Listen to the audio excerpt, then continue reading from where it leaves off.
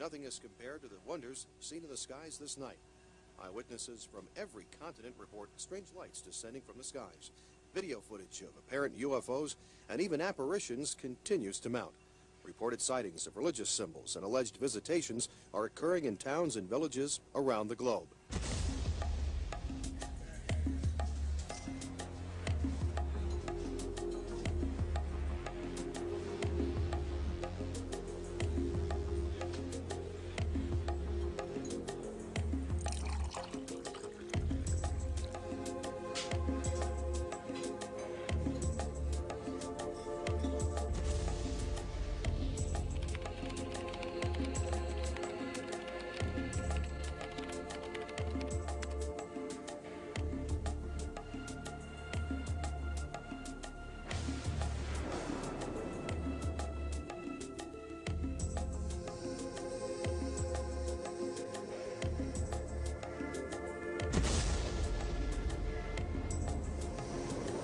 Who predicted such events would occur are stepping forward to offer answers.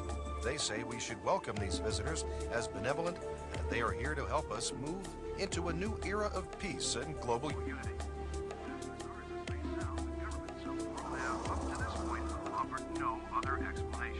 Stay tuned for an interview with the man who says angels of light have been visiting him since 1995. These alleged angels predicted this new age was soon approaching.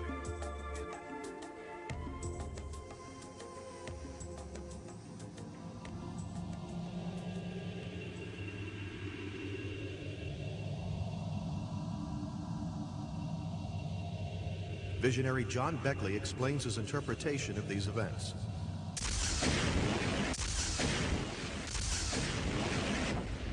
Extraterrestrials have been contacting mankind for some time. Do not fear. They are here to assist us.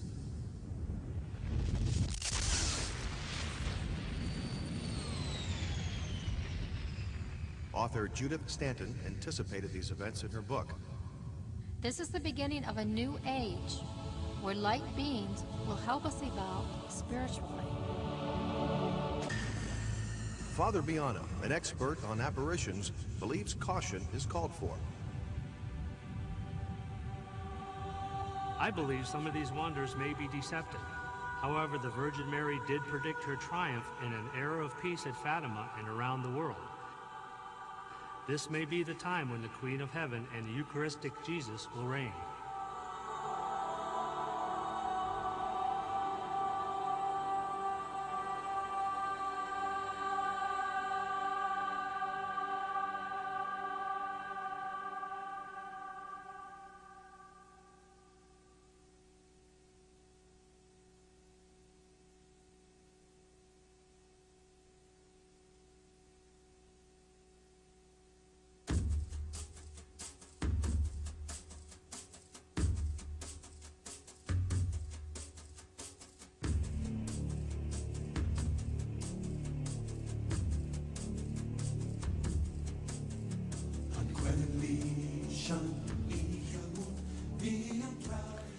The paranormal and the supernatural realm.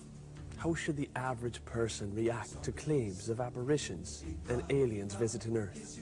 They are unexplainable. Yet millions of believers lend credence to the possibility that something is happening.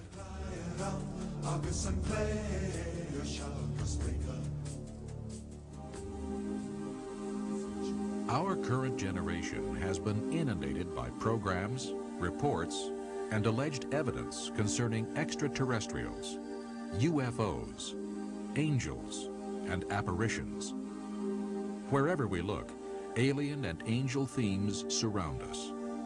For example, angels and ETs are among the most popular topics of discussion on the internet. Countless web pages have extraterrestrial or angelic themes. Recent polls reveal that 72% of Americans believe in extraterrestrial life. 48% believe in UFOs, and 15% believe they have seen a UFO. In a similar poll, Time magazine found that most of us, 69%, believe in angels. Time, Life, and People have all recently featured angels on their covers.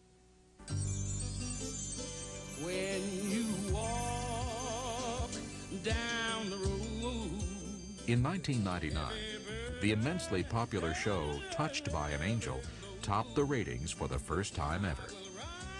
Millions tune in weekly, hoping to be touched by angels. There is an explosion of interest in the heavenly host. Books on angels are flourishing. All over, angels are in style. There's even been an angel on Broadway.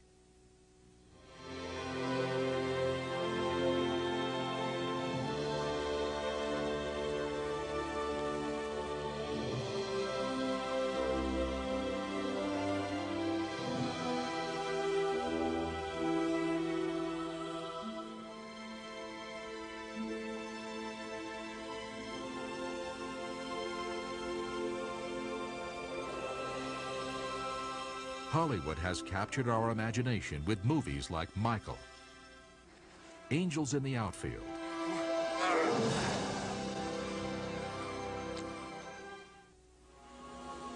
and City of Angels.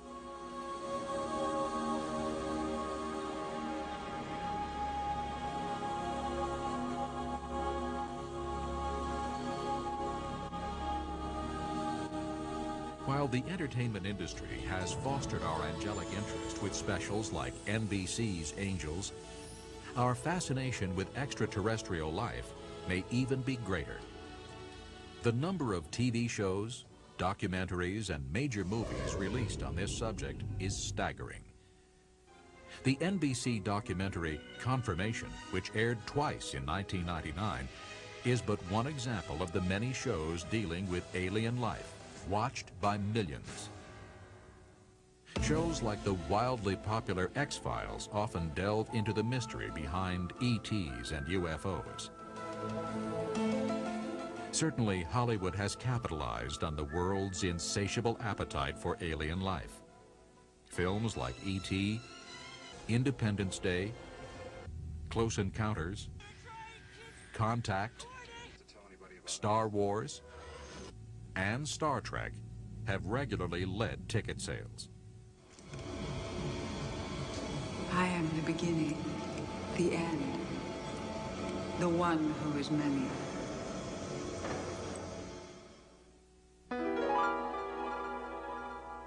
Hollywood fantasy is one thing. However, a growing number of individuals claim they have had real-life encounters with alien beings. A variety of alleged evidence supporting their existence has been presented, including testimony from several astronauts, photos, radar detection, and even eerie sounds captured by mission control. This is Apollo Control. Still no explanation. The weird noises emanating from Apollo 11, if indeed it is Apollo 11. Perhaps we'll all shake out later in the mission as to what these strange noises are.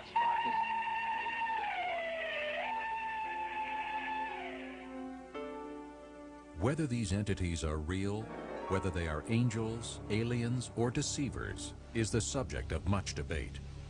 One thing we can state with certainty: the phenomenon is growing.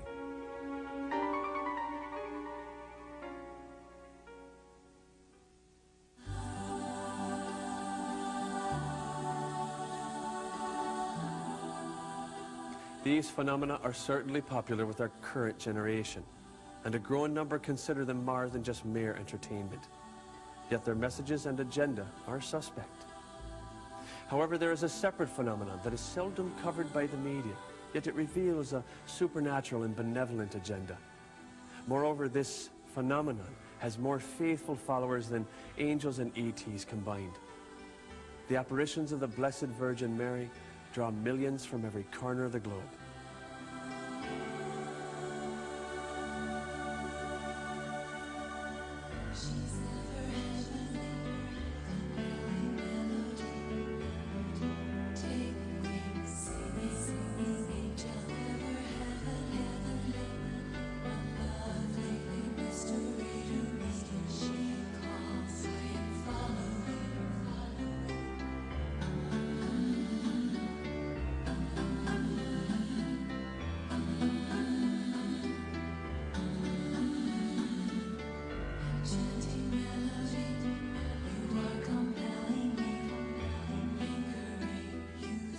Around the world, reports of supernatural events are drawing millions to apparition sites where the Virgin Mary is said to be appearing.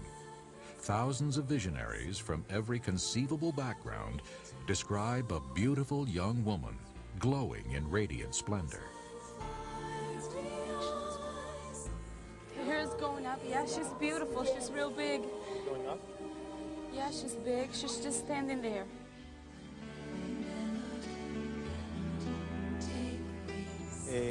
Vimos a la Virgen Santísima. It just paralyzed us. It was so impressive. She emanated an incredible light. It was as if I had entered into another world. There was such silence. She appears as a living, breathing, three-dimensional lady, enveloped in exquisite light. Seers, when describing her, admit that the Queen of Heaven transcends human description. Millions flock to apparition sites, hoping to encounter the Blessed Virgin Mary. Consider that 15 to 20 million Marian followers visit a single shrine in Guadalupe, Mexico every single year. The shrine is dedicated to Our Lady of Guadalupe, who appeared in 1531 to seer Juan Diego. Many of the pilgrims claim miracles are still occurring in Guadalupe today, the result of Mary's continued presence. In war-torn Bosnia, an estimated 30 million pilgrims have visited Medjugorje since the apparitions of the Blessed Virgin Mary began in 1981. Besides the 6 visionaries who regularly receive messages from the Virgin, thousands of pilgrims claim to see signs and wonders, experience healing, and hear the voice of Mary at Medjugorje. Tvoja kako na nebu, tako i na zemlji, kruh naš svagdanji daj nam danas i otpusti nama duge naše, kako i mi otpuštamo dužnicima našim, ne uvedi nas u napast, nego izbavi nas od zla. Amen. Slava Otcu i Sinu i Duhu Svetom, kako bijaše na početku, tako i sada i vata vijeke vjekova. Amen. In Conyers, Georgia, seer Nancy Fowler has received up to 100,000 visitors to her farm on a single day. The pilgrims come from all over, many traveling great distances to hear the Virgin's most recent message. Do I ask of you? Y lo que estoy pidiéndoles a ustedes is to trust me. es que confíen en mí. Tell my children Di a mis hijos I am alive. Many followers believe the Blessed Mother is present. Currently, she is appearing all over the world, hundreds of times. There are many visionaries. Nancy is one of the links. And the time is running out, and Our Lady said that she is stopping in everywhere. Definitely believe something's going on. And for all those who believe, they may now have the proof they need to convince others. 2 scientists from Colombia came to the farm yesterday to study Fowler, and they say she is definitely seeing something when she goes into her trances. It has a brain activity that looks and seems to be like coma, but she is awake and fully responsive. Conyers, Georgia is not unique. Apparitions from almost every state in America are being reported. From New York to California, visitations from a supernatural lady identifying herself as Mary, the Mother of Jesus, have been documented. Nor is this phenomenon unique to America. She is appearing everywhere.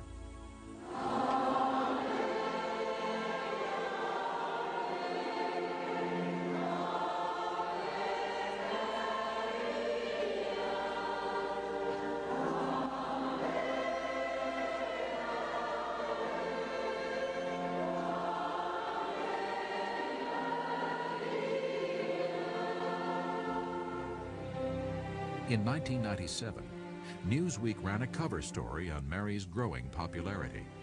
The article states, "In many ways, the 20th century has belonged to Mary.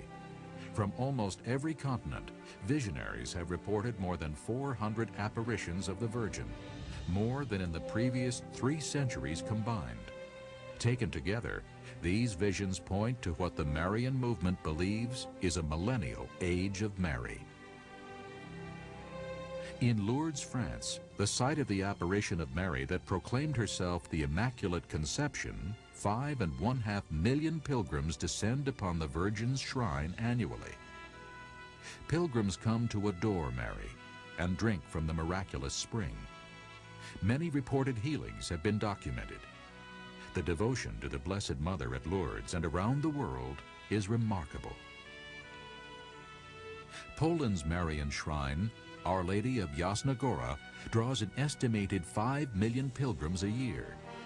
Known as the Black Madonna of Poland, she is considered the Queen of Poland by Pope John Paul and the faithful.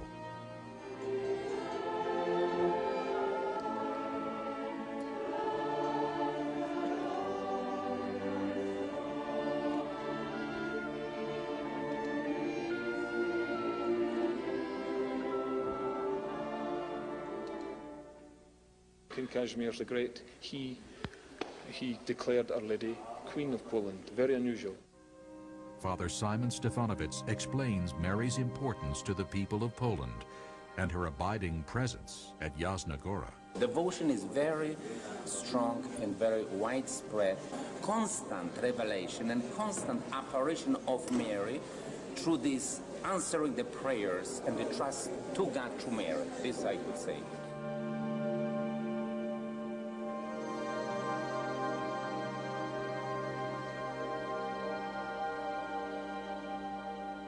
Certainly, the Marian movement has international scope. In Knock, Ireland, a single apparition site has drawn millions who come to pray and visit the apparition gable. This Marian shrine has been honored by 4 popes this century, including Pope John Paul II, who went on pilgrimage to Knock in 1979, and Mother Teresa, who visited the apparition site in 1993. Researchers and experts acknowledge that apparitions are occurring worldwide. Over the past several years, as I've traveled to many different countries around the world, I've made some observations that apparitions of Mary are appearing or have appeared almost everywhere. One of the observations that I've made is that when apparitions are being made, there are supernatural phenomena that are associated with them, including healings, signs and wonders, and as people call them, miracles. And there's no question whatsoever in my mind that these things are credible, that they are happening. I think without doubt millions of people are claiming that they are seeing visions of Mary. I think it's interesting that in the last 150 years, as the devotion to Mary has increased through the proclamation of the Immaculate Conception and the Assumption of Mary, and more prayer is being directed to Mary, I'm not surprised that these apparitions are appearing. The following of Mary today is becoming worldwide. I believe that it is going not only to become greater in America, but already in South America and Central America, because that's where I've been so many times. It's huge. As a matter of fact, if you don't believe in Mary, you know, you're like a cast-off. The apparitions of Virgin Mary are supernatural. There's no doubt.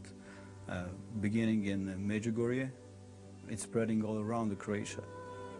And people are devoted to Mary because it is a supernatural power. Unlike other alleged paranormal activities, evidence indicates that the apparitions of the Virgin Mary are of a supernatural origin and that her motives are pure. Her frequent messages to pray, turn to God, and work toward peace indicate a benevolent agenda. Also, the good fruits attributed to her appearances cannot be overstated. Many individuals claim that they have drawn closer to God since their encounter with the Virgin. Others testify to the many signs and wonders as evidence that God has sent Mary in these last days.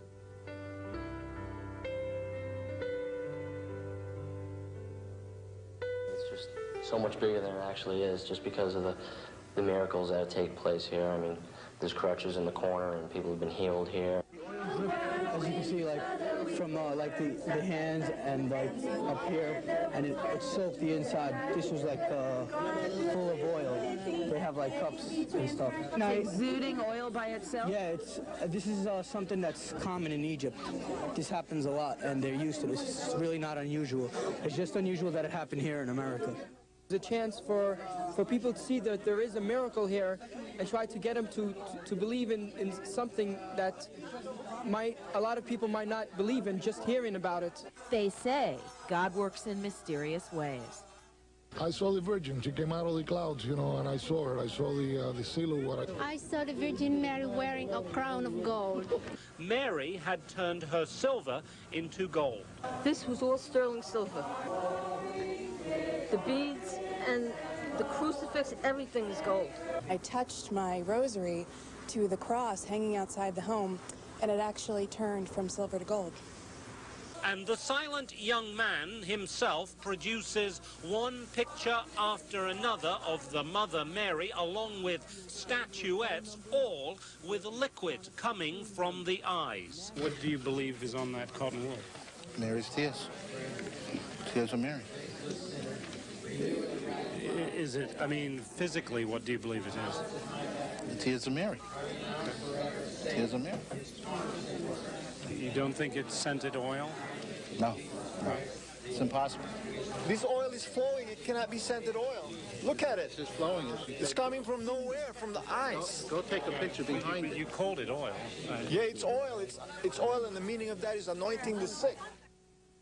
In addition to supernatural signs, numerous bona fide healings have been recorded. David Parks was healed of terminal cancer while on pilgrimage to Medjugorje. Well, I went out to Medjugorje spiritually bankrupt. I went out with just a few weeks to live. I had a serious illness for 12 years and had 10 major surgeries. And after the last surgery, I was told I had weeks to live. I went out, and that's where I found our Blessed Mother. That's where I found she came. I received a great physical healing, but most important of all, a spiritual healing.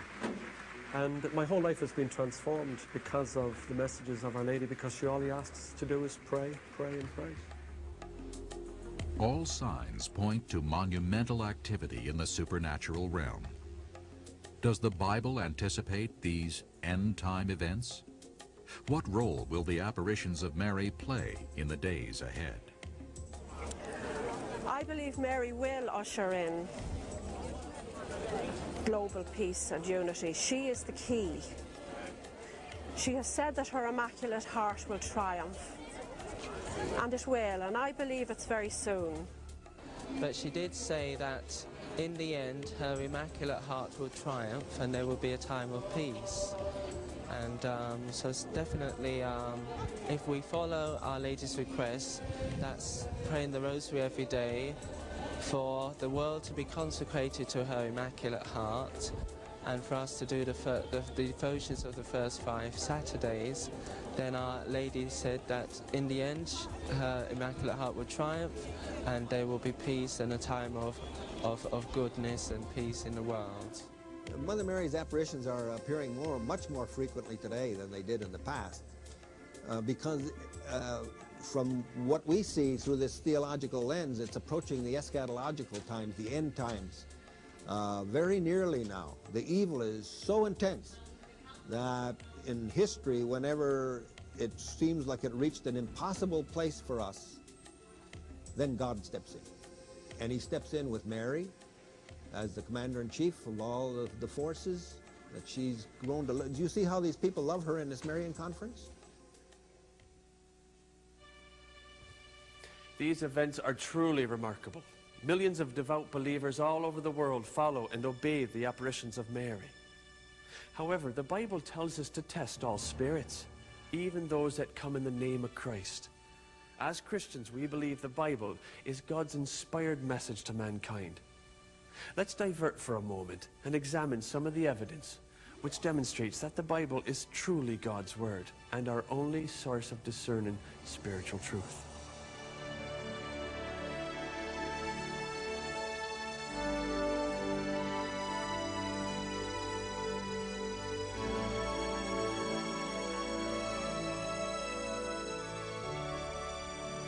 I believe that the Bible is God's inspired word because of the fulfillment of prophecies. In the Old Testament, there are more than 300 predictions concerning the Messiah and his first coming that Jesus fulfilled when he came to earth? Well, there are many prophecies that we could look at. The Bible says that he would be born of a virgin. We know that that took place. The Bible says that he would be born in Bethlehem of Judah. That took place. Daniel chapter 9 says that he, the Messiah, would have to be born before the destruction of the temple and the city of Jerusalem in 70 AD by Titus in the Roman army.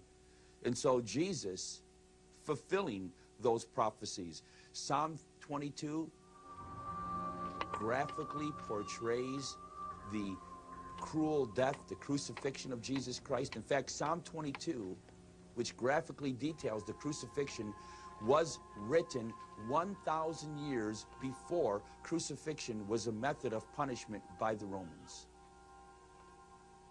The Old Testament is replete with prophecies anticipating the Messiah. For instance, Isaiah 61 prophesied that Messiah would preach good tidings to the poor and liberty to the captives, while Deuteronomy 18:18 declared that Messiah would be a prophet.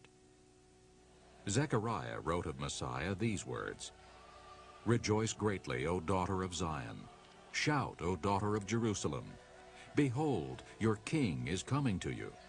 He is just and having salvation, lowly and riding on a donkey." And the prophet Isaiah wrote this concerning Messiah, "He was wounded for our transgressions. He was bruised for our iniquities. The chastisement for our peace was upon him, and by his stripes we are healed. All we like sheep have gone astray. We have turned every one to his own way, and the Lord has laid on him the iniquity of us all." In addition, the Holy Spirit predicted the crucifixion 1,000 years before it was invented. "They pierced my hands and my feet." As well, God spoke through Zechariah, "And I will pour on the house of David and on the inhabitants of Jerusalem the spirit of grace and supplication. Then they will look on me, whom they pierced." What are the chance factors that Jesus could have fulfilled these 300 predictions? One of the predictions is that Bethlehem would be his birthplace. Now, what chances are there for an individual to be born in Bethlehem? Well, you take the average population of the earth from the time of Micah's prophecy, and you compare it with the average population of Bethlehem. And you find that only 1 in 280,000 people were born in Bethlehem. The minute you say Bethlehem would be his birthplace, you've eliminated the vast majority of people from claiming to be the Messiah. It declared that he would be betrayed by a friend for 30 pieces of silver. It said the silver would then be thrown down in the temple in the house of the Lord, and it would be used to buy a potter's field. Jesus fulfilled over 300 Old Testament prophecies. I have a mere bachelor's degree in math. I know a little bit about probability, and it couldn't happen by chance. Furthermore, there are things that you just couldn't manipulate either. For example, it was prophesied he would be born in Bethlehem. How do you get yourself born in Bethlehem? It was prophesied that he would rise from the dead. How do you rise from the dead if you're not really God? It was prophesied, Daniel 9, the very day that he would ride into Jerusalem on that donkey. Now, how could you possibly, you've got to be born at the right time in history. And how can you manipulate a crowd of people that lined the road down from the Mount of Olives into Jerusalem and hailed him as the Messiah? How are you going to do that? Every detail of his betrayal, the price of the transaction, where it took place, who finally ends up with the money, and on it goes. Incredible details, all laid out in advance. And no one can dispute that because the Old Testament was translated into Greek 3 centuries before Christ was born, the so-called Septuagint version. We have 4 copies of those. Amazingly, Jesus fulfilled all the messianic prophecies exactly. though they were written hundreds of years before his birth. The probability of fulfilling just 8 of these prophecies has been calculated to be 1 chance in 10 to the 28th power. Certainly, Jesus is the Messiah, God the Son, the Savior of the world. When Luke wrote to his friend Theophilus the book known as the Acts of the Apostles, he said that Jesus showed himself alive after his passion or death by many infallible proofs. With Jesus, there were many eyewitnesses of his resurrection. In fact, Paul tells us that there was over 500 at one time. The capstone of Christianity is the resurrection of Christ. The evidence that Jesus rose from the dead is overwhelming. First, the New Testament reports that hundreds of eyewitnesses saw Jesus after he rose. If I told you that John F. Kennedy was killed in Dealey Plaza by a bow and arrow, could I ever sell you that story? Of course not. Why? Because among us are eyewitnesses to that event. And when Paul wrote his first letter to the Corinthians, among his audience were hundreds of people. There's over 500 people witnessed the Lord's return. So he didn't have the burden of trying to create that out of thin air. The people that he was writing to were aware of it. Second, the Roman and Jewish authorities were never able to produce Christ's body, though they sealed and guarded the tomb. There are 2 major responses to the resurrection. The first is Rome, which is, when you read in the Gospels, is quite muted, bearing in mind that there were a strong military power in Palestine at the time, and they could have, had the disciples stolen the body, they could have got the might of Rome to produce that body, but they didn't, which suggests to me that the resurrection was genuine. If the resurrection of Jesus Christ didn't occur, it would have been very easy to disprove. Point to the body. The body of Jesus Christ was not found. Third, the apostles, who were cowards during Jesus' trials and crucifixion, became bold witnesses of his resurrection after they met the risen Lord, even to their dying breath. With regards to the disciples, their initial response is one of fear, intimidation of the Jews, but after the resurrection there's a great boldness. So again, that suggests to me that something happened that changed their lives, that they were willing even to die as a result of the gospel they preached regarding the coming of the Lord Jesus Christ. Suddenly you find in a few weeks' time that these men are going forth into all the world to proclaim a risen Christ. It is quite evident that the change of heart that they experienced was because they had truly seen the risen Christ. There is no other logical explanation for it. And these men, all but one of them, lost their lives proclaiming Christ, him crucified and him risen from the dead. Only one of them reached a ripe old age, and that was John.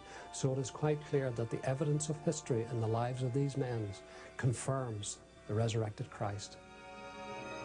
Furthermore, Jesus' death and resurrection changed the course of history and rewrote time, from BC, meaning before Christ, to AD, or Anno Domini, meaning the year of our Lord.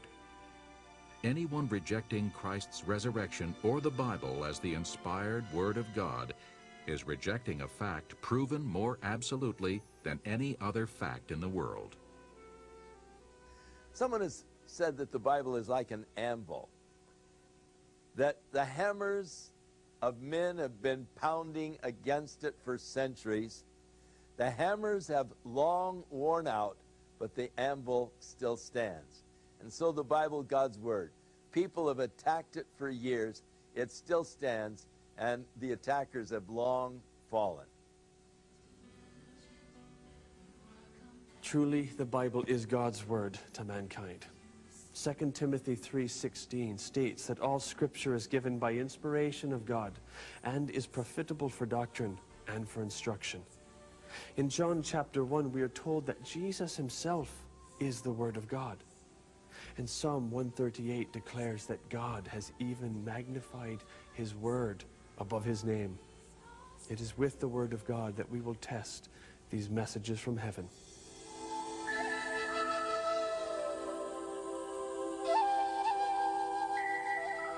Those familiar with the Word of God know that apparitions occurred during biblical times.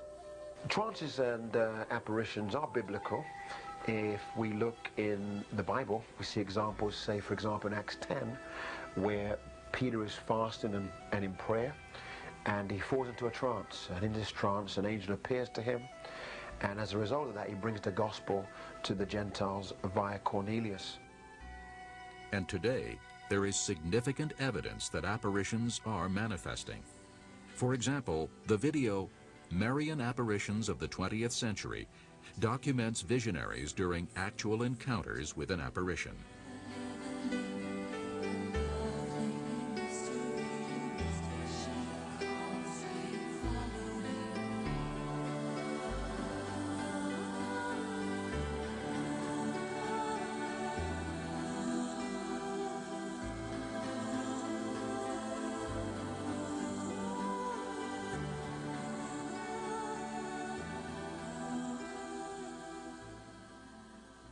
However, the Bible records that not all apparitions originate from God.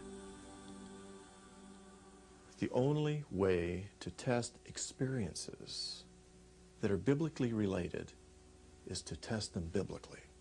Because if we embrace experiences that are extra-biblical, there is no question we're going to be deceived. For instance, while entities that claim to be angels or ETs may actually be appearing, their messages often contradict the Bible. To illustrate, here is a typical message from an alleged extraterrestrial. You are already enlightened beings. No good or bad. No right or wrong. No judgment. That which is God is who you are. There is a clear distinction between God and his people. Human beings will never evolve into gods.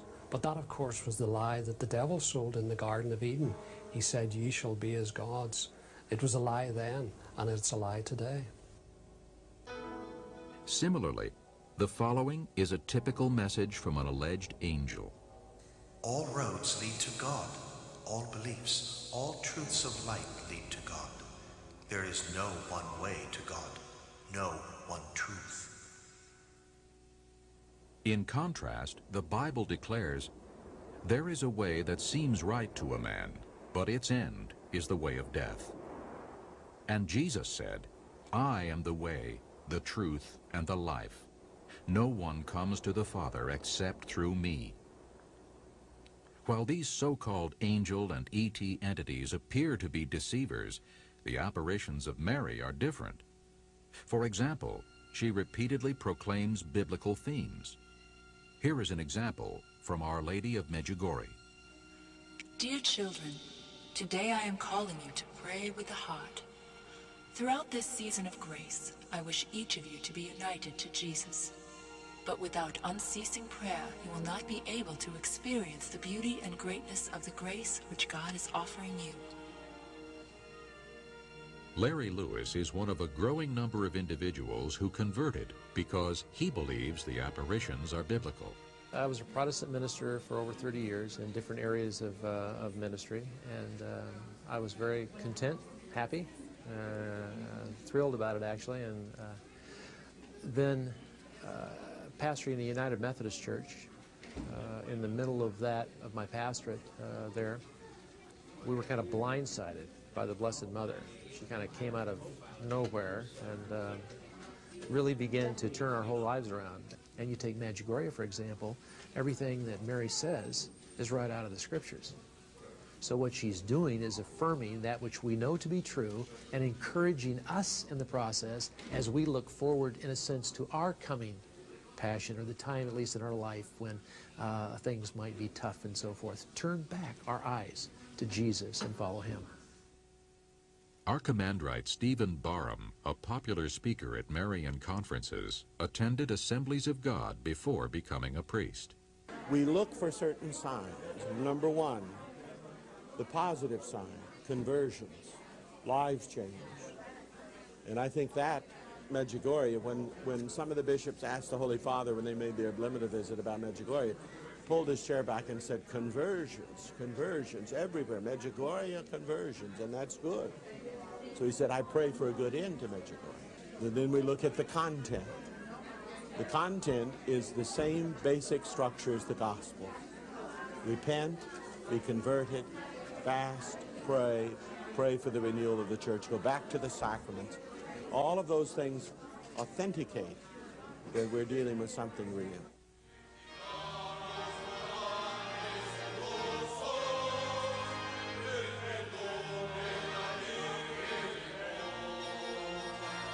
For these reasons and others, the Roman Catholic Church has approved several apparitions.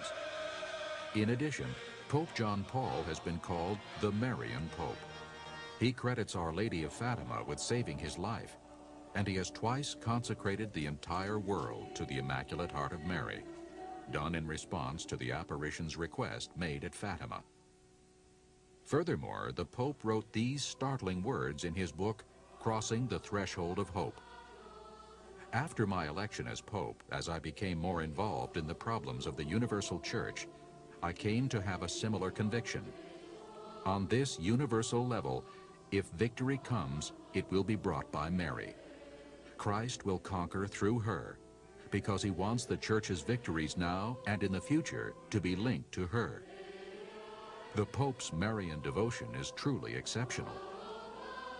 Well, I would, of course, call Pope John Paul II the Marian Pope, because he has gone to all the Marian shrines in the world. In his first few years, in fact, he picked them out, and he came to Ireland here. And when he came to Knock, he said he had reached the goal of his pilgrimage in Ireland when he came to this Marian shrine. I would call Pope John Paul, without any question, that he's the Marian Pope. He's widely known throughout the whole world as Mary's Pope. Even more important than the Pope's convictions, the numerous miracles or the apparent good fruit is the fact that the apparition has at times encouraged the reading of God's Word. Dear children, today I ask you to read the Bible in your homes every day. Put it in a visible place where it will always remind you to read it and pray it.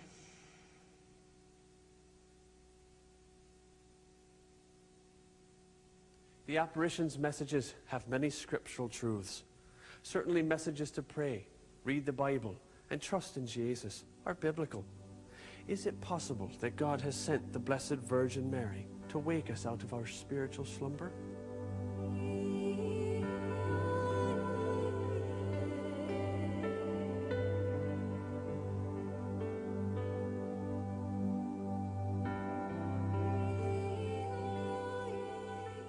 There's other marks around the building, but it doesn't form a pattern like she is. I think it's for real. It's a miracle.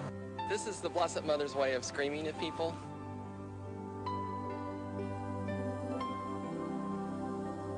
Despite the evidence that the apparitions are benevolent, a number of Christians are concerned that this phenomenon may be a grand deception. The scriptures warn us very clearly that Satan is a master deceiver, and that Satan actually can appear as an angel of light. And we know that the Word of God is light. So Satan can actually manifest himself in the form of the truth, or appear to be true, and yet be deceptive. Satan, we're told, is like a roaring lion, seeking whom he may devour. Or as Paul writes, he is the one who schemes or plans to deceive the whole world. He's the God of this world who blinds the minds of the unbelieving so that they might not see the light of the glorious gospel. He has a master plan to deceive. I believe that we must test every experience by the Word of God. I think that is clear in the case of Peter, who had a marvelous experience, the transfiguration of Christ. And yet in his own epistle, he wrote, we have a more sure word of prophecy, and he was referring to the Word of God. That is the standard by which we must judge all things, not our own personal experience, because experiences are most unreliable. To critically test these manifestations, we will examine those messages that have received full church approval. or those messages which carry the imprimatur of the local Catholic bishop. And Medjugorje, though not formally approved, it has been openly affirmed by numerous bishops, cardinals, and the Pope himself.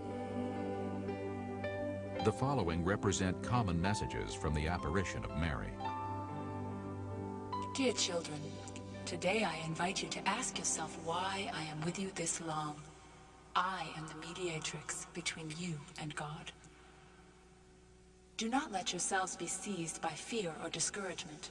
Have great confidence in the powerful work of intercession and mediation of your Heavenly Mother. Many apparitions give the message that Mary is the mediator or intercessor for mankind. That is contrary to the scriptures. In the book of Hebrews chapter 7, verse 25, the Bible says that Jesus Christ ever lives to make intercession for the saints. And in the book of 1 Timothy and in the book of Hebrews, the Bible declares that there is one God and one mediator between God and men, the man Christ Jesus. For someone to be the mediator between God and man, he had to be fully God, he had to be fully man, he had to be sinless, and Jesus Christ, indeed, is fully God and fully man. Little children, I am the mother of good counsel, mediator, who is trying to persuade you to listen to the call. My message is of faith, love, and hope. More than anything, it brings reconciliation between people and nations. It is the only thing that can save this century from war and eternal death. Jesus is the only way, the only truth, and the only life, and he is the bridge builder between God and men. And if you try to go to the right or the left, you'll never get there. It's only through Jesus Christ, period. The Bible states clearly, there is one God and one mediator between God and men, the man Christ Jesus. Not only does the apparition claim to be our mediator and intercessor, but she also claims to be our advocate with God.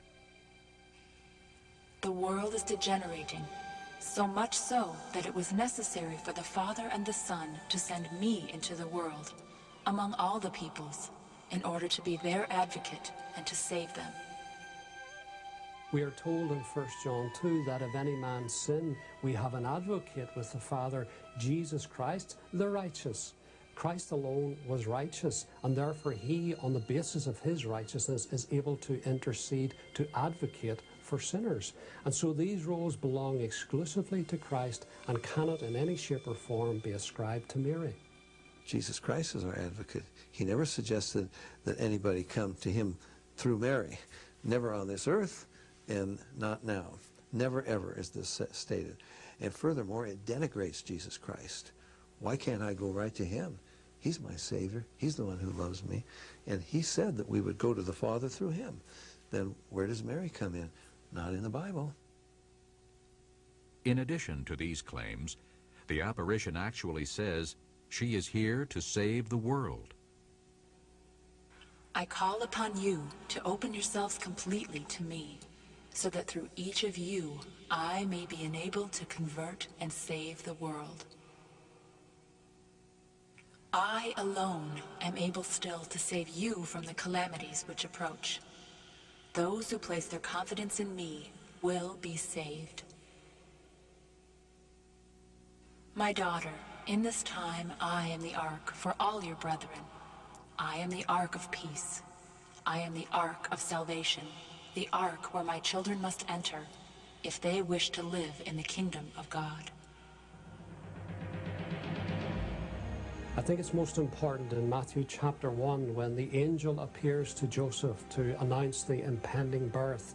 He says, first of all, about Mary, she shall bear a son. That is to be her role, to bear a son. And then he says to Joseph, and this is what he had to do, thou shalt call his name Jesus, for he shall save his people from their sins. So Mary was to bear the son, Joseph was to name him, But Christ is the Savior. He will save people from their sins. And of course, Peter confirms in his first epistle that we were not redeemed with corruptible things as silver and gold, but with the precious blood of Christ, as of a lamb without spot and without blemish. There is only one Savior of man. Christ said himself, the Son of Man came to seek and to save that which was lost. You know, Mary acknowledges that she's a sinner and she needs a Savior. And here we see by the scripture that she actually is pleading for Jesus to become her own Savior. In Luke chapter 1, verse 46, it says, Mary said, "My soul magnifies the Lord, and my spirit has rejoiced in God, my Savior." What a beautiful statement from Mary. Simple, humble Mary.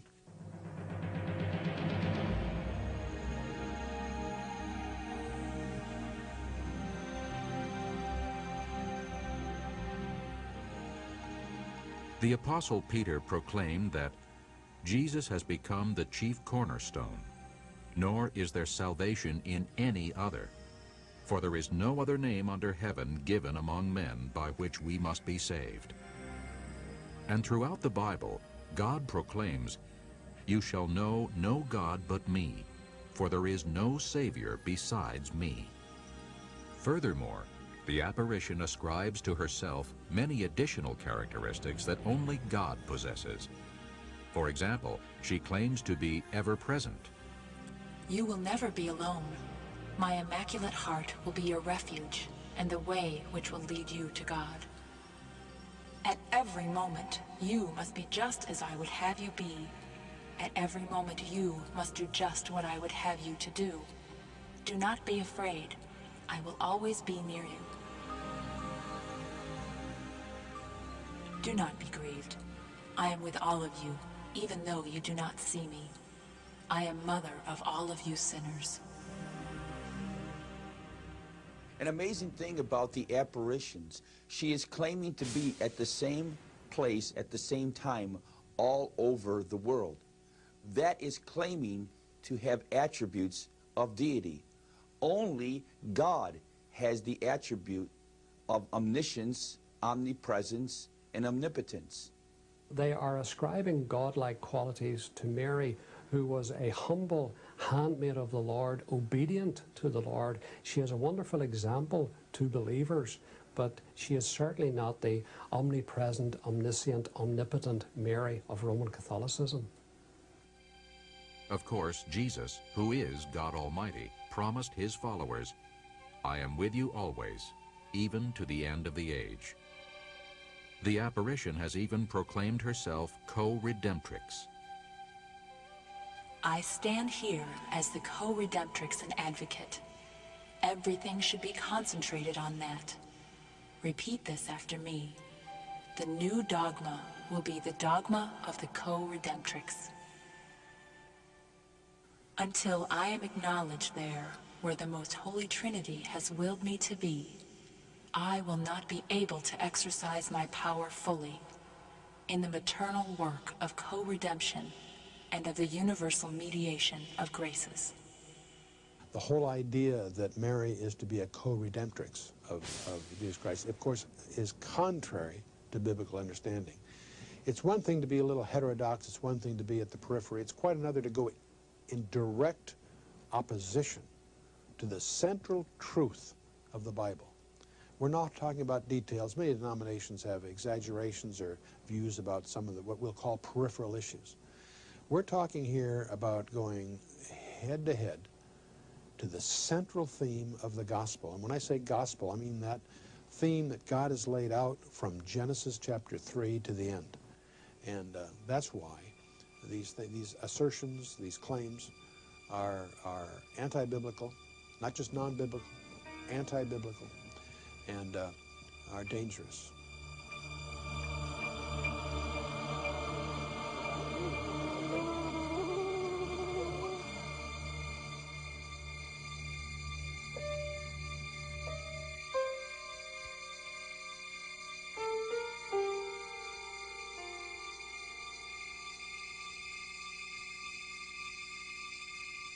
We read in Revelation concerning Jesus, You are worthy to take the scroll and to open its seals. For you were slain and have redeemed us to God by your blood. And throughout the Bible, God reiterates that he alone is the Redeemer. As for our Redeemer, the Lord of hosts is his name, the Holy One of Israel. In addition to these anti-biblical assertions, the apparition of Mary claims to suffer and even atone for sins.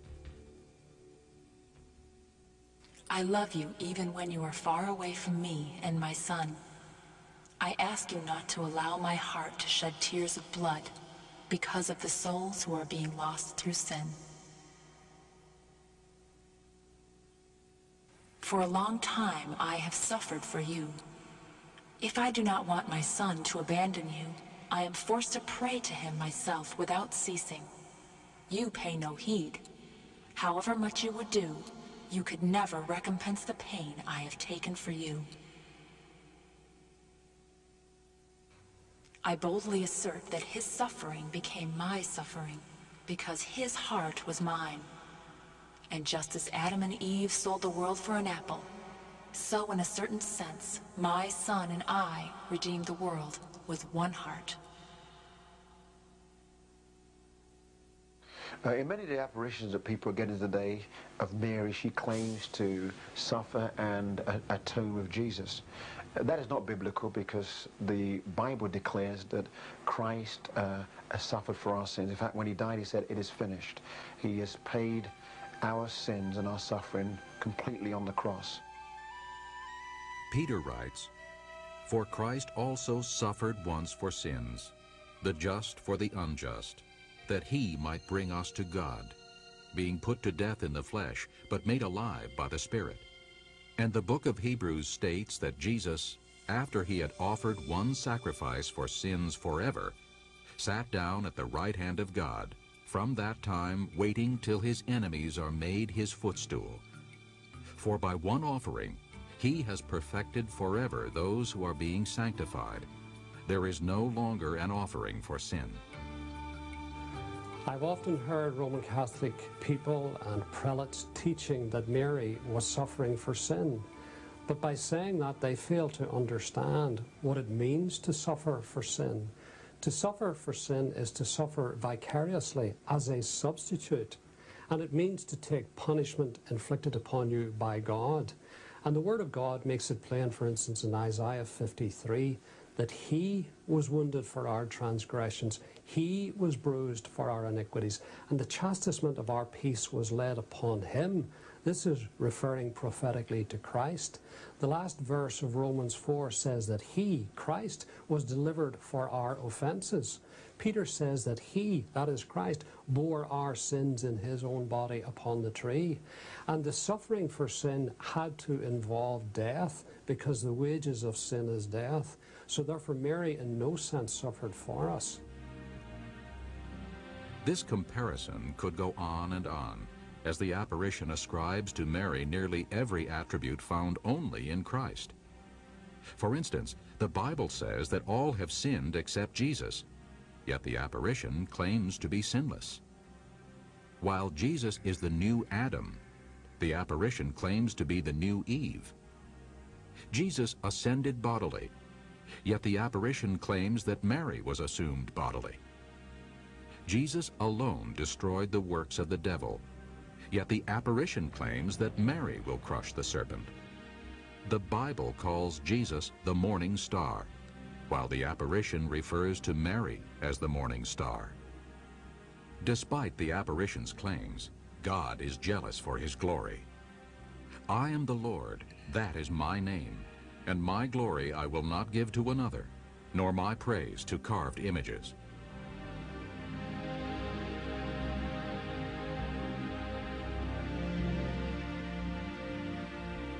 We have examined only church-approved messages and those from Medjugorje, yet even these clearly contradict the Bible.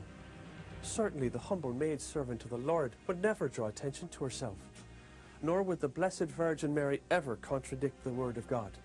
If this is not the Mary of Nazareth, then how do we explain these events? Who or what is behind these manifestations?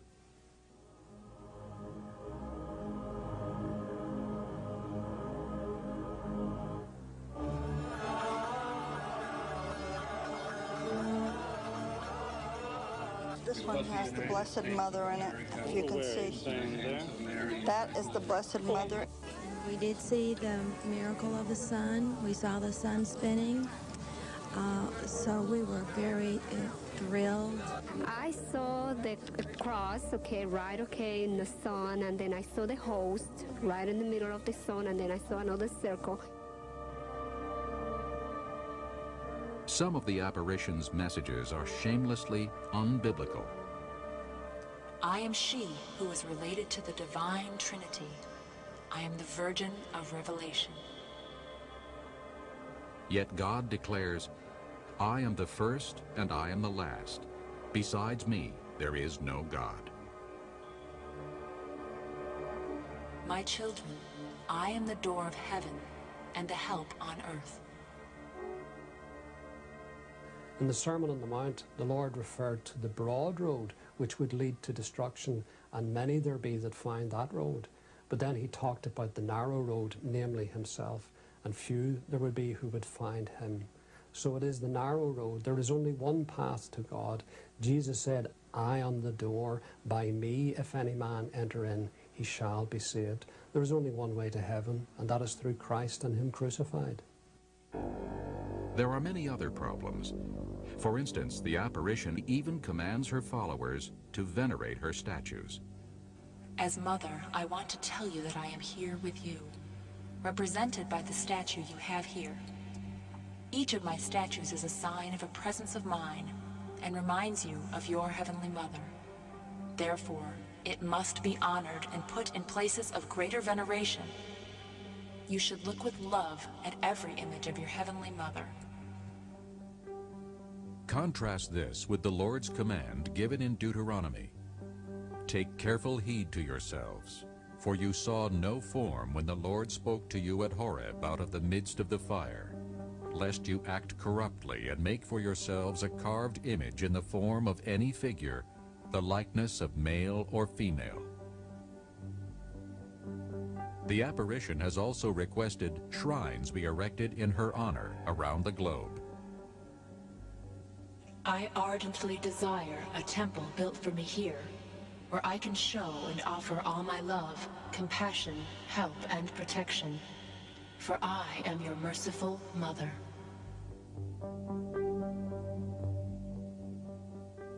Most of the apparitions ask for a shrine to be built, and shrines are built. There are thousands all over the world. And people come and kneel before Mary. I've seen them walking on their knees, bloody knees, at Fatima and so forth. And they're doing this out of penance and trying to curry Mary's favor. You don't have to do that. Furthermore, we don't need Mary's favor. We need Christ's redemption, his grace and mercy, and it comes to us by grace. It's not of works, otherwise it wouldn't be grace. So you can't earn it, and never, ever did anyone in the Bible bow down before Mary, even when Mary was there at the birth of Jesus. It says they worshipped him. They didn't bow down to Mary or to Joseph. When these apparitions are pointing to Mary and asking the people to give her great reverence and to honor her with shrines or with these other things, it flies in the face of the scripture of which Jesus said the Holy Spirit will lead us to the worship of Jesus and him alone. It is very apparent to me that the Mary of the Bible is not the Mary of the apparitions that are taking place in the world today. Because the apparition Mary draws attention to herself, and the Mary of the Bible clearly pointed people to Jesus Christ, her Son.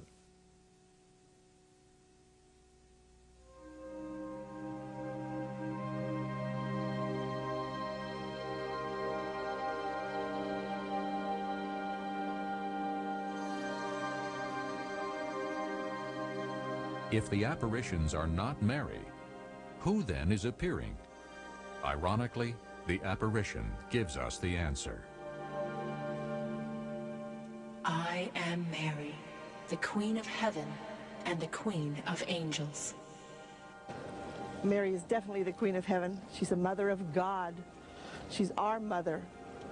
There's no other woman in this whole world that ever could compare to the Blessed Mother. The apparitions often come in the name or the term the Queen of Heaven. And this is interesting to me in light of the scriptures, because in the Old Testament, Jeremiah talked about very clearly the Queen of Heaven as an abomination before God. Repeatedly in the book of Jeremiah, God himself identifies the Queen of Heaven as a pagan goddess and rebukes his people for following her. My people Israel make cakes for the Queen of Heaven, and they pour out drink offerings to other gods, that they may provoke me to anger. Therefore, thus says the Lord God, behold, my anger and my fury will be poured out on this place. When I hear the title Queen of Heaven, it reminds me of a prophecy from book of Jeremiah, when Jehovah God rebukes people when they offer sacrifices to the Queen of Heaven, and it was against his will, and he was mad because he's a jealous guy, jealous God, and his glory he won't give to anyone. The only title to Queen of Heaven in the Bible is a female deity that was condemned by God in the Old Testament in Jeremiah chapter 7 and Jeremiah chapter 44, and I find that title given to the Mary of the Bible as being extremely offensive.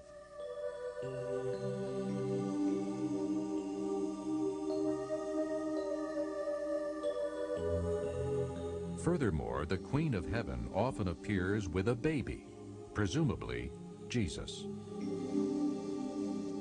Dear children, here is my son in my arms.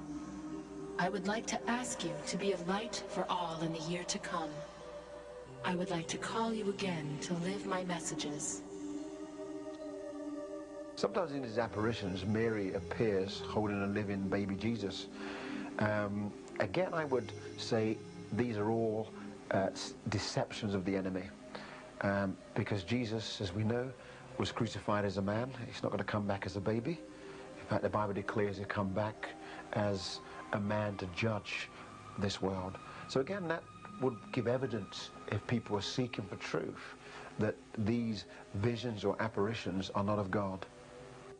Peter writes, Jesus Christ has gone into heaven and is at the right hand of God, angels and authorities and powers having been made subject to him. If Jesus is in his glorified body, reigning from heaven, then the Queen of Heaven must be presenting a false Christ. The Queen of Heaven has been around for millennia, seducing and deceiving God's people. Is it possible that she is the entity that is impersonating Mary? Does the Bible indicate that she will be active during Earth's final days? Do the scriptures warn us of a wicked woman, lady, and queen who will deceive the nations?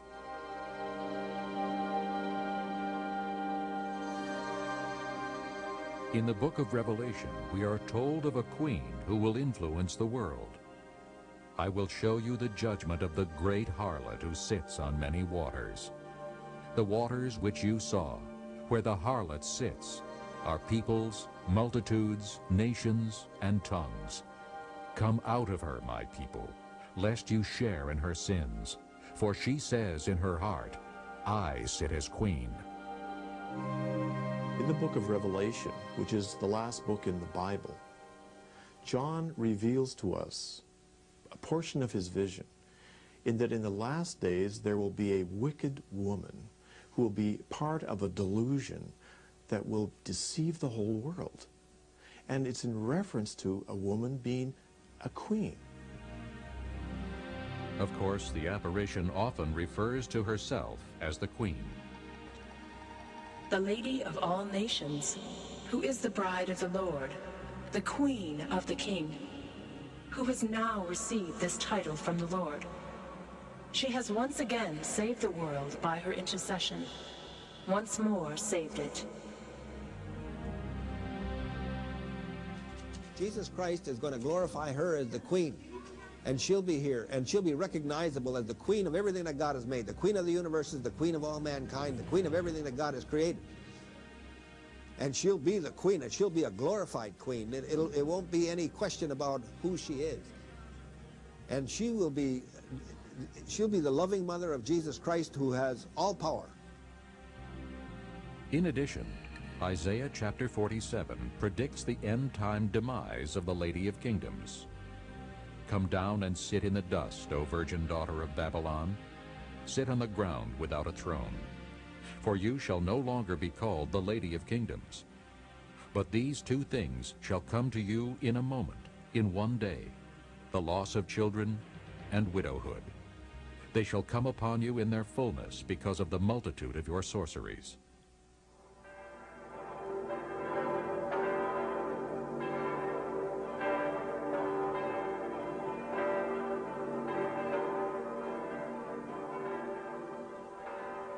It is disturbing to discover that a major apparition calls herself the Lady of All Nations. At the International Day of Prayer of the Mother and Lady of All Nations, held since 1997 in Amsterdam, thousands gathered to honor and spread the messages of the Lady of All Nations. I, together with my auxiliary bishop, Monsignor Pun, approve the title Lady of All Nations and allowed its public veneration.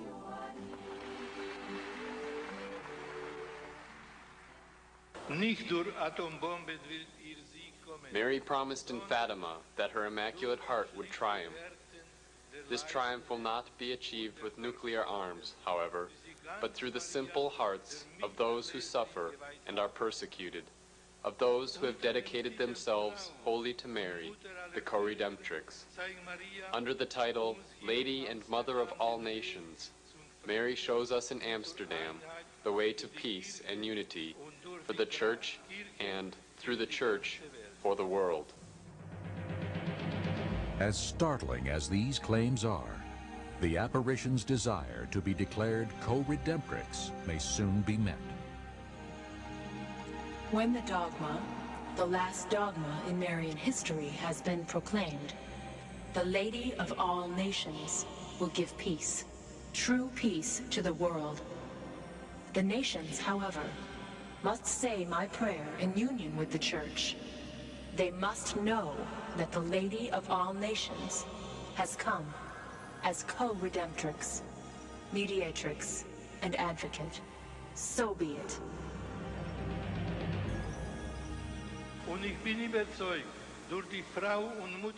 I am convinced that through the Lady and Mother of All Nations, we will be led into the deepest mystery, the co-redeeming task of Mary. She is truly the co-redemptrix. There is an apparition that is taking place today in Amsterdam that says, I am no longer Mary, I am the Lady of All Nations. And it's this apparition that claims that she must be the co-redeemer, and that if she is proclaimed co-redeemer by the Pope, then she will usher in an era of peace. It is also interesting that almost all apparitions stress the importance of peace and unity. For example, the apparition that identifies herself as the Mother of the Eucharist has declared, Speak about the Mother of the Eucharist, because the Mother of the Eucharist closes history. All the messages come from God, and everywhere that I am appearing, I am speaking about the same things. Because through the triumph of the Eucharist, the Mother wants all the churches to be reunited, so that there will be only one church for all the people.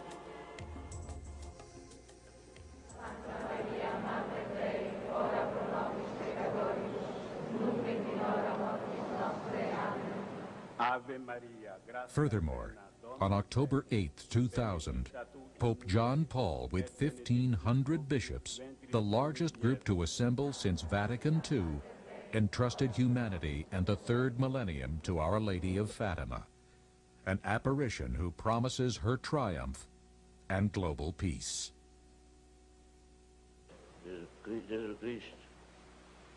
Dear God, you have given us the Mother of Queen, as Queen.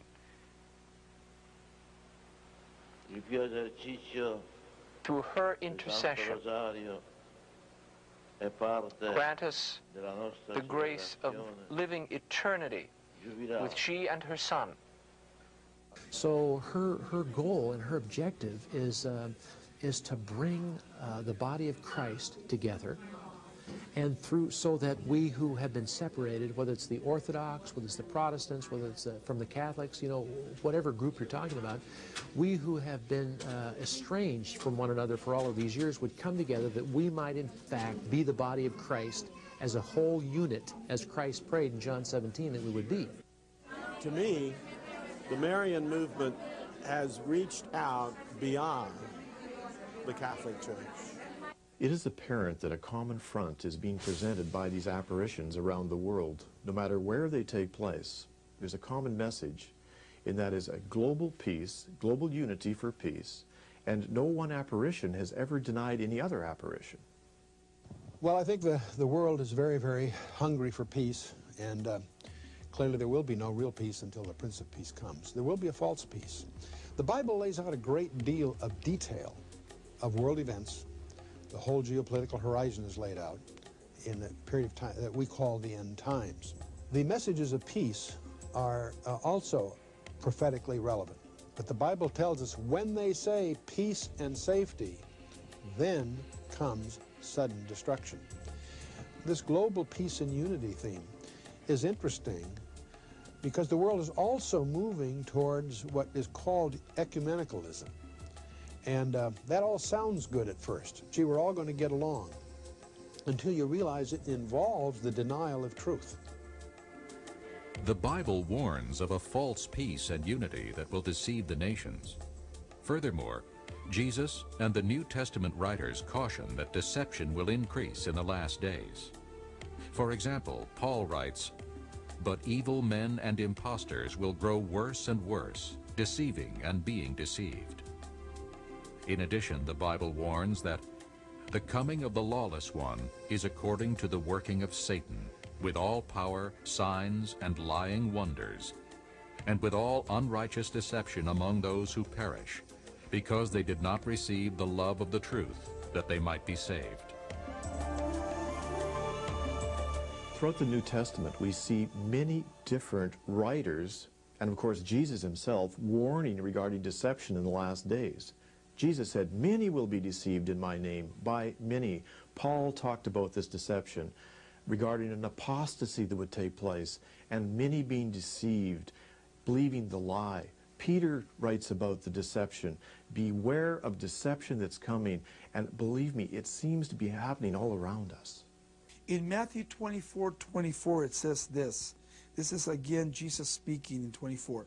He says, "For false Christs and false prophets will arise and show great signs and wonders, as to be deceived, if possible, the very elect." So Jesus here in the 24th chapter, he's speaking to his disciples, he's speaking to us too, and he's sharing that in the last days there's going to be a great deception. There's going to be not only Mary worshipers, but there's going to be also other worshipers that will come in the name of Christ, saying they have the right way. Jesus predicts that prior to his return, that false prophets would arise, and if possible, would even deceive the elect.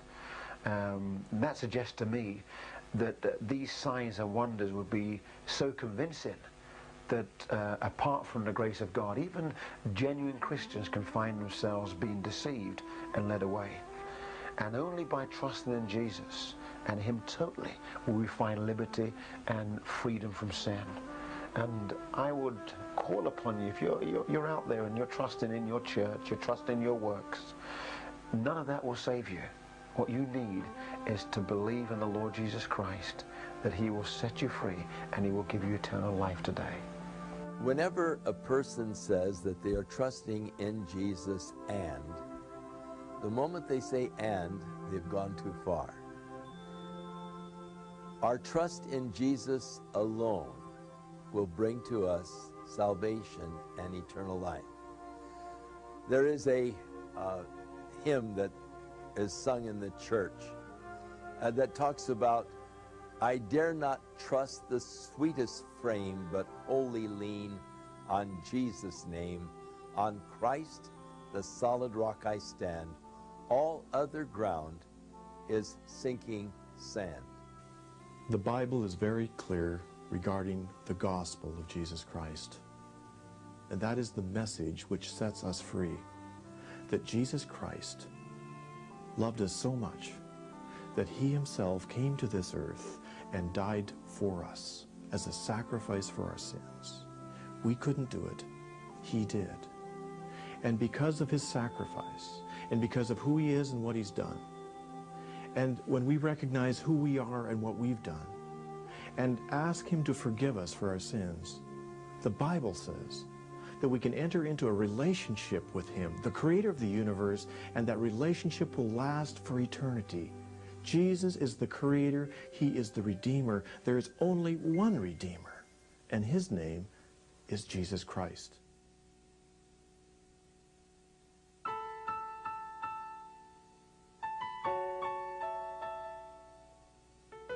You must choose whether to follow Jesus and him alone, or to risk following a deceptive spirit. Jesus loves you and offers eternal life freely for those who will turn to him by faith. However, the Lord will not force you to follow him. The choice is yours. Our prayer is that you will test these events with the Word of God and trust in the Jesus of the Bible. His way is the truth and the only road to everlasting life. My name is Patrick Powell, and may the Lord guide you and bless you with his grace and truth.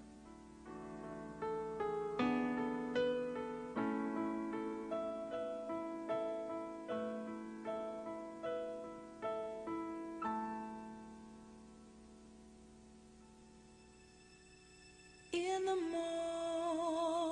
morning when I rise, in the morning when I rise, in the morning when I rise, give me Jesus.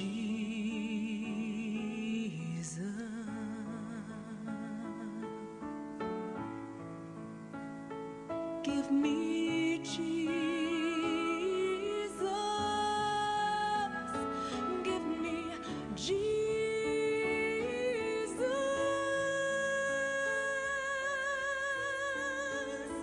You can have all this world, but give me Jesus.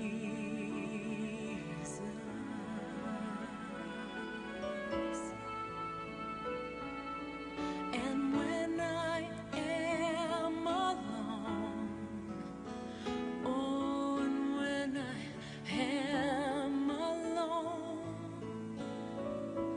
and when I am alone, give me Jesus.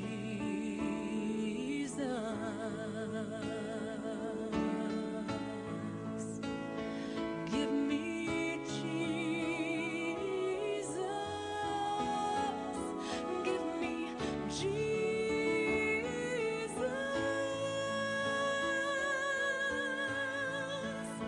You can have all this world, but give me Jesus.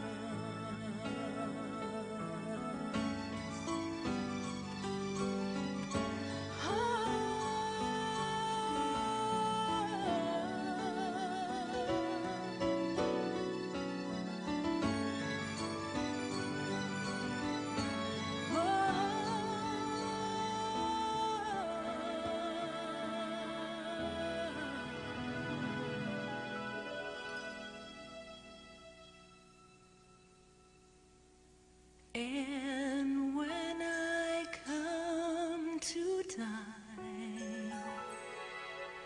oh, and when I come to die, and when I come to die, give me Jesus.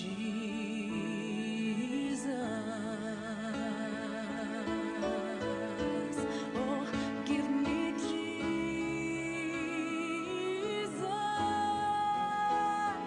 Give me Jesus.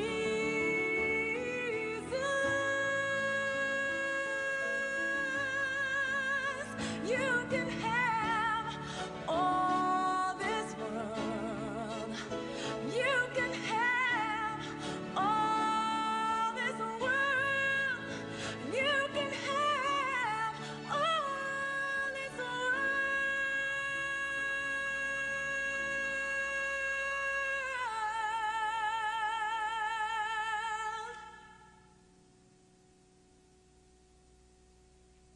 but give me Jesus.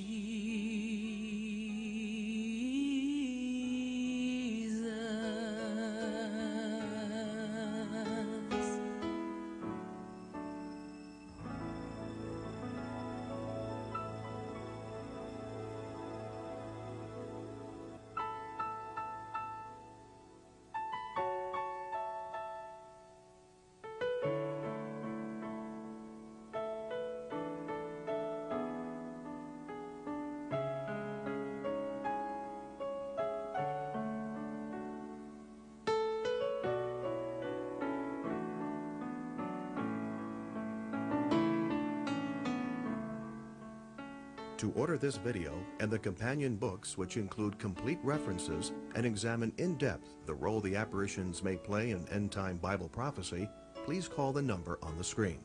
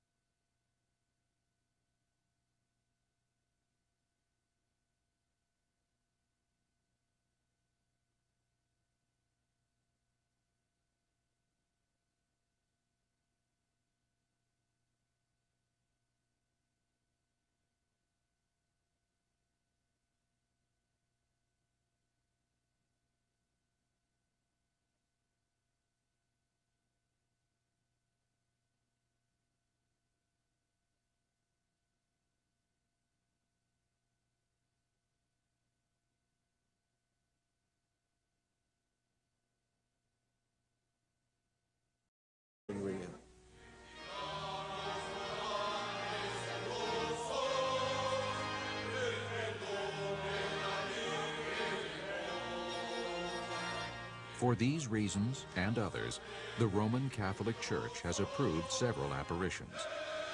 In addition, Pope John Paul has been called the Marian Pope. He credits Our Lady of Fatima with saving his life, and he has twice consecrated the entire world to the Immaculate Heart of Mary, done in response to the apparition's request made at Fatima. Furthermore, the Pope wrote these startling words in his book, Crossing the Threshold of Hope. After my election as Pope, as I became more involved in the problems of the Universal Church, I came to have a similar conviction. On this universal level, if victory comes, it will be brought by Mary. Christ will conquer through her, because he wants the Church's victories now and in the future to be linked to her. The Pope's Marian devotion is truly exceptional.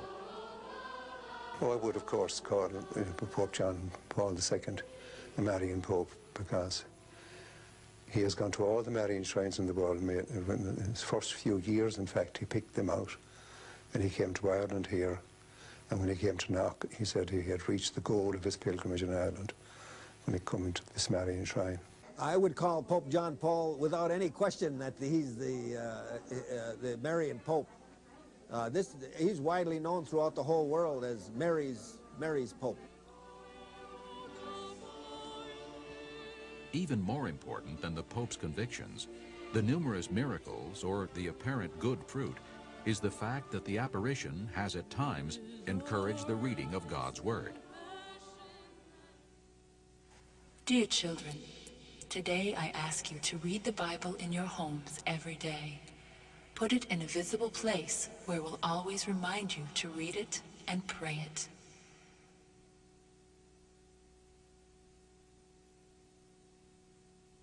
The apparitions messages have many scriptural truths. Certainly messages to pray, read the Bible, and trust in Jesus are biblical. Is it possible that God has sent the Blessed Virgin Mary to wake us out of our spiritual slumber?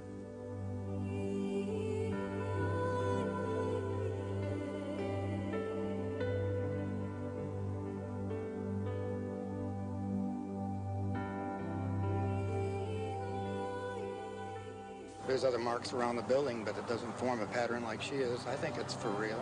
It's a miracle. This is the Blessed Mother's way of screaming at people.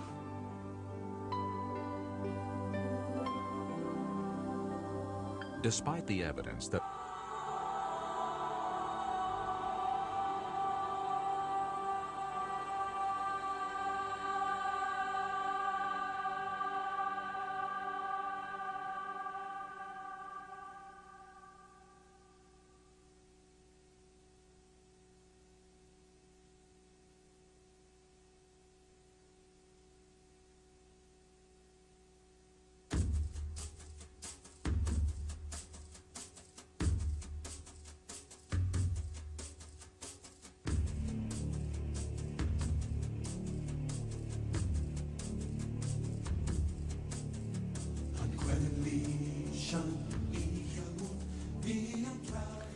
The paranormal and the supernatural realm.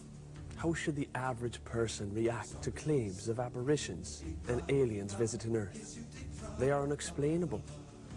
Yet millions of believers lend credence to the possibility that something is happening.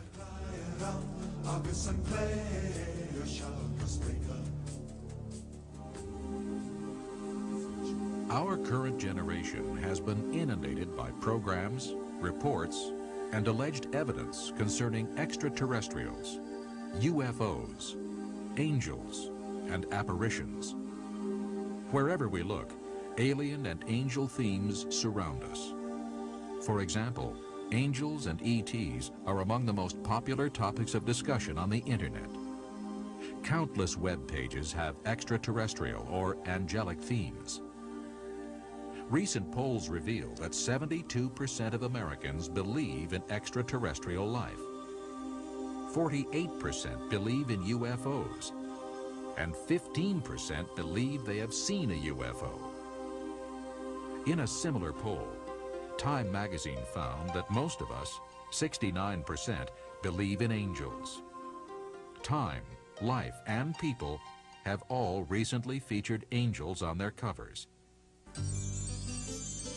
When you walk down the road. In 1999, the immensely popular show Touched by an Angel topped the ratings for the first time ever. Millions tune in weekly, hoping to be touched by angels. There is an explosion of interest in the heavenly host. Books on angels are flourishing. All over, angels are in style. There's even been an angel on Broadway.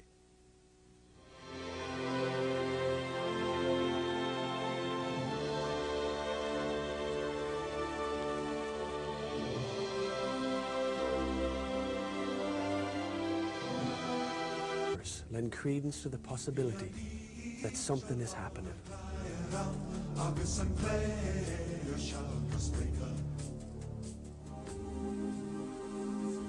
Our current generation has been inundated by programs, reports, and alleged evidence concerning extraterrestrials, UFOs, angels, and apparitions. Wherever we look, alien and angel themes surround us. For example, angels and ETs are among the most popular topics of discussion on the internet. Countless web pages have extraterrestrial or angelic themes. Recent polls reveal that 72% of Americans believe in extraterrestrial life. 48% believe in UFOs, and 15% believe they have seen a UFO. In a similar poll, Time magazine found that most of us, 69%, believe in angels. Time, Life, and People have all recently featured angels on their covers. When you walk down the road. In 1999, the immensely popular show Touched by an Angel topped the ratings for the first time ever. Millions tune in weekly, hoping to be touched by angels. There is an explosion of interest in the heavenly host. Books on angels are flourishing. All over, angels are in style. There's even been an angel on Broadway.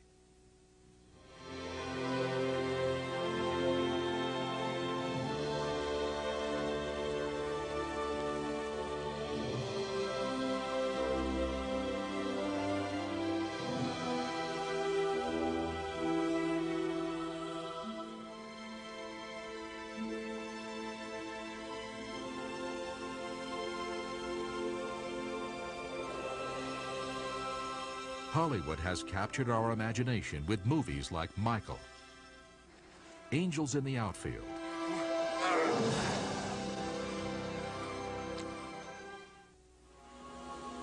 and City of Angels.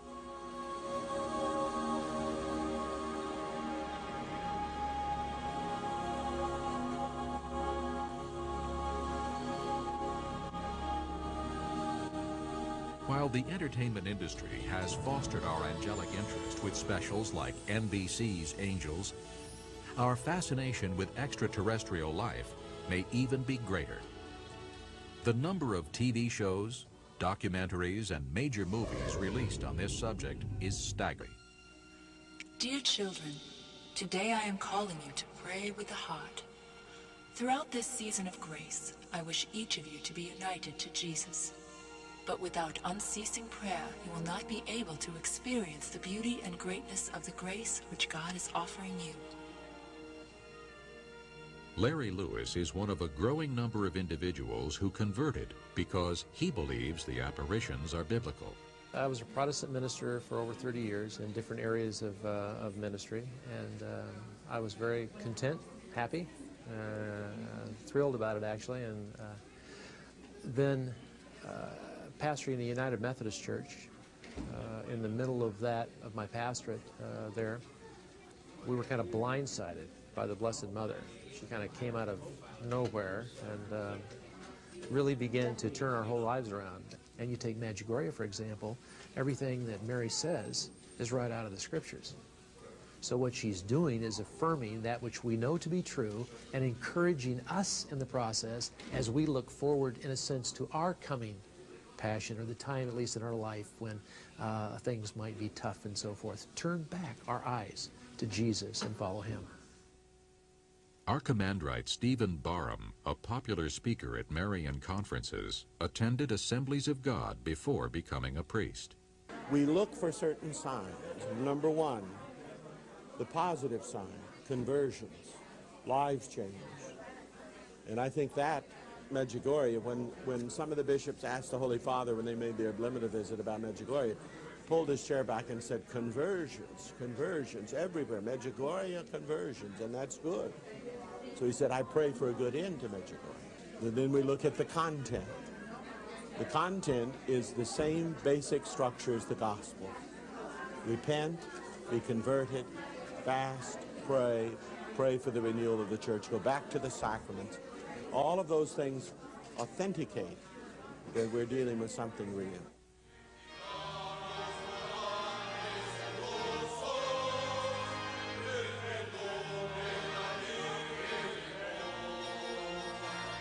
For these reasons and others, the Roman Catholic Church has approved several apparitions. In addition, Pope John Paul has been called the Marian Pope. He credits Our Lady of Fatima with saving his life, and he has twice consecrated the entire world to the Immaculate Heart of Mary, done in response to the apparition's request made at Fatima. Furthermore, the Pope wrote these startling words in his book, Crossing the Threshold of Hope. After my election as Pope, as I became more involved in the problems of the Universal Church, I came to have us unbiblical. I am she who is related to the Divine Trinity. I am the Virgin of Revelation. Yet God declares, I am the first and I am the last.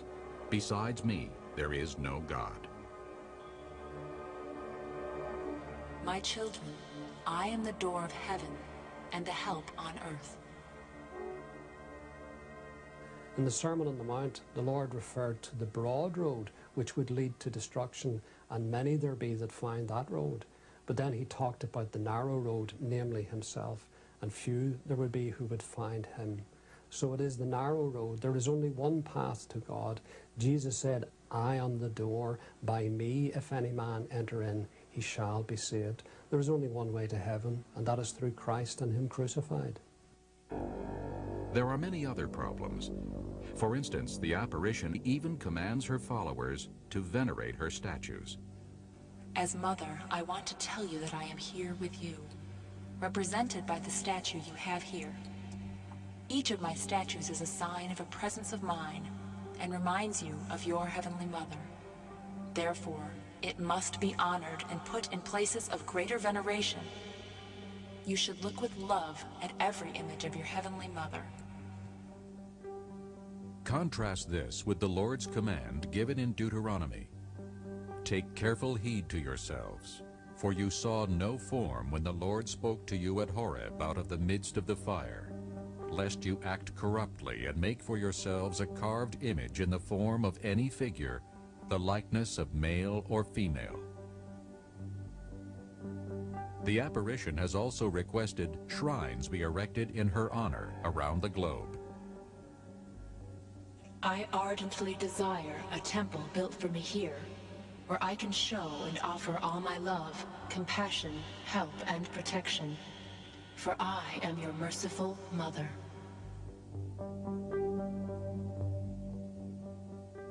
Most of the apparitions ask for a shrine to be built, and shrines are built. There are thousands all over the world.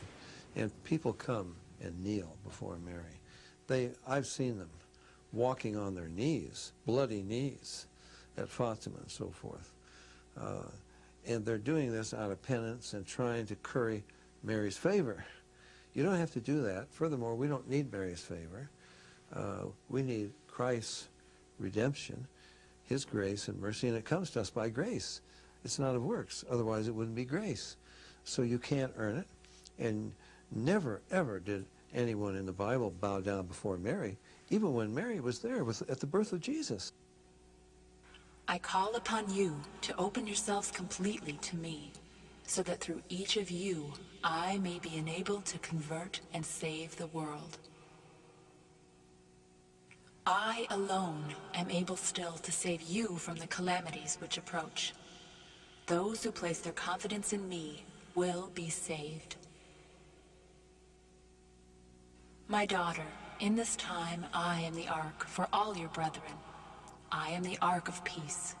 I am the ark of salvation, the ark where my children must enter if they wish to live in the kingdom of God. I think it's most important in Matthew chapter 1 when the angel appears to Joseph to announce the impending birth. He says, first of all, about Mary, she shall bear a son. That is to be her role, to bear a son. And then he says to Joseph, and this is what he had to do, thou shalt call his name Jesus, for he shall save his people from their sins. So Mary was to bear the son, Joseph was to name him, but Christ is the Savior. He will save people from their sins. And of course, Peter confirms in his first epistle that we were not redeemed with corruptible things as silver and gold, but with the precious blood of Christ, as of a lamb without spot and without blemish. There is only one Saviour of men. Christ said himself, the Son of Man came to seek and to save that which was lost. You know, Mary acknowledges that she's a sinner and she needs a Savior. And here we see by the Scripture that she actually is pleading for Jesus to become her own Savior. In Luke chapter 1, verse 46, it says, Mary said, "My soul magnifies the Lord, and my spirit has rejoiced in God, my Savior." What a beautiful statement from Mary. Simple, humble Mary.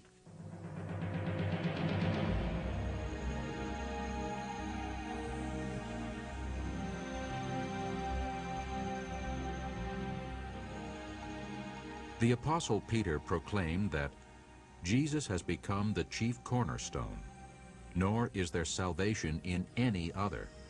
For there is no other name under heaven given among men by which we must be saved. And throughout the Bible, God proclaims, "You shall know no God but me, for there is no Savior besides me." Furthermore, the apparition ascribes to herself many additional characteristics that only God possesses. For example, she claims to be ever-present. You will never be alone. My immaculate heart will be your refuge and the way which will lead you to God. At every moment, relationship with him, the creator of the universe, and that relationship will last for eternity. Jesus is the creator, he is the redeemer. There is only one redeemer, and his name is Jesus Christ.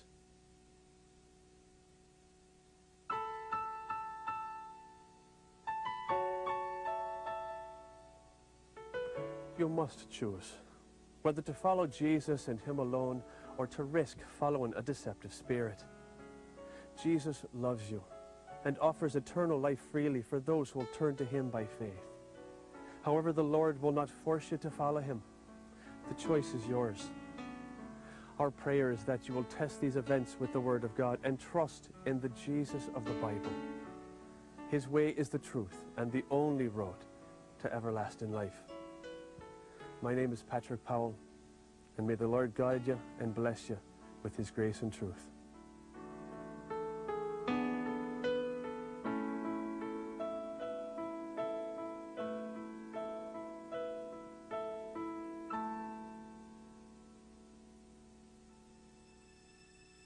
In the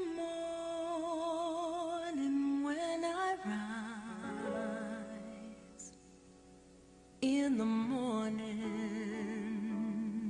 when I rise, in the morning when I rise, give me Jesus.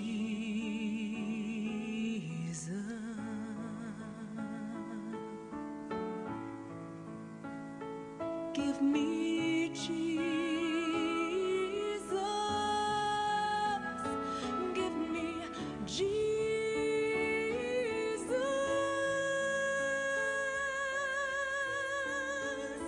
You can have all this world, but give me Jesus.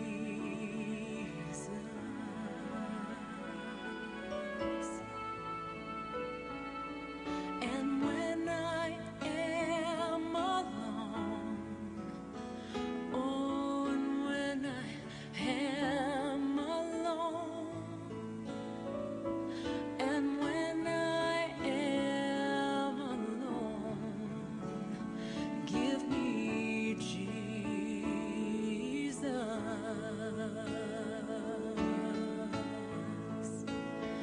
Give me Jesus. Give me Jesus.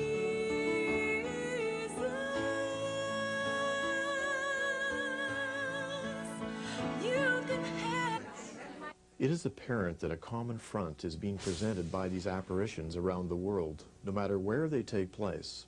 There's a common message, and that is a global peace, global unity for peace, And no one apparition has ever denied any other apparition. Well, I think the world is very, very hungry for peace, and clearly there will be no real peace until the Prince of Peace comes. There will be a false peace. The Bible lays out a great deal of detail of world events. The whole geopolitical horizon is laid out in a period of time that we call the end times. The messages of peace are also prophetically relevant. But the Bible tells us when they say peace and safety, then comes sudden destruction. This global peace and unity theme is interesting because the world is also moving towards what is called ecumenicalism. And that all sounds good at first. Gee, we're all going to get along, until you realize it involves the denial of truth. The Bible warns of a false peace and unity that will deceive the nations. Furthermore, Jesus and the New Testament writers caution that deception will increase in the last days. For example, Paul writes, "But evil men and impostors will grow worse and worse, deceiving and being deceived." In addition, the Bible warns that the coming of the lawless one is according to the working of Satan, with all power, signs, and lying wonders, and with all unrighteous deception among those who perish, because they did not receive the love of the truth, that they might be saved. Throughout the New Testament, we see many different writers, and of course Jesus himself, warning regarding deception in the last days. Jesus said, "Many will be deceived in my name," by many. Paul talked about this deception regarding an apostasy that would take place, and many being deceived, believing the lie. Peter writes about the deception. Beware of deception that's coming. And believe me, it seems to be happening all around us. In Matthew 24:24, it says this. This is again Jesus speaking in 24. He says, "For false Christs and false prophets will arise and show great signs and wonders, as to be deceived, if possible, the very elect." So Jesus here in the 24th chapter, he's speaking to his disciples, he's speaking to us too, and he's sharing that in the last days there's going to be a great deception.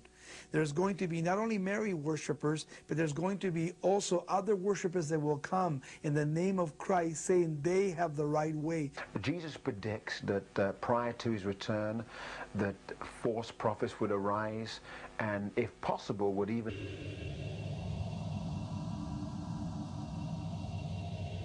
Visionary John Beckley explains his interpretation of these events.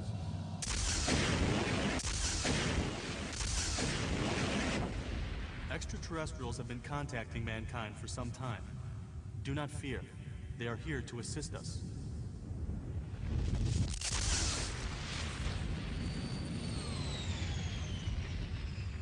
Author Judith Stanton anticipated these events in her book. This is the beginning of a new age where light beings will help us evolve spiritually. Father Biano, an expert on apparitions, believes caution is called for. I believe some of these wonders may be deceptive. However, the Virgin Mary did predict her triumph in an era of peace at Fatima and around the world. This may be the time when the Queen of Heaven and the Eucharistic Jesus will reign.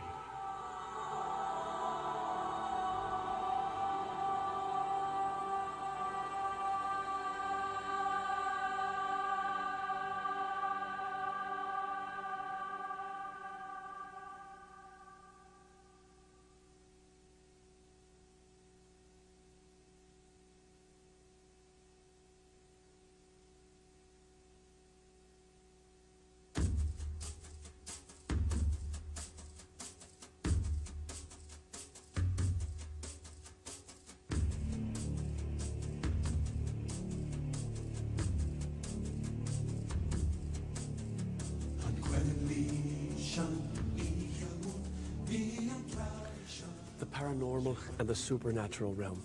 How should the average person react to claims of apparitions and aliens visiting Earth? They are unexplainable. Yet millions of believers lend credence to the possibility that something is happening.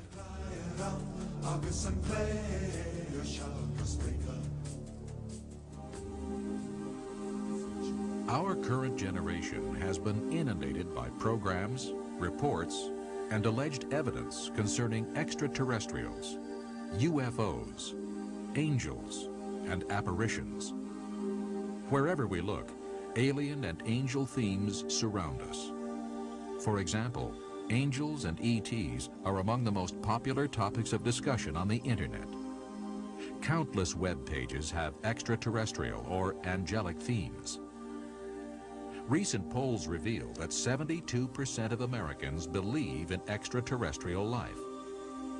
48% believe in UFOs, and 15% believe they have seen a UFO.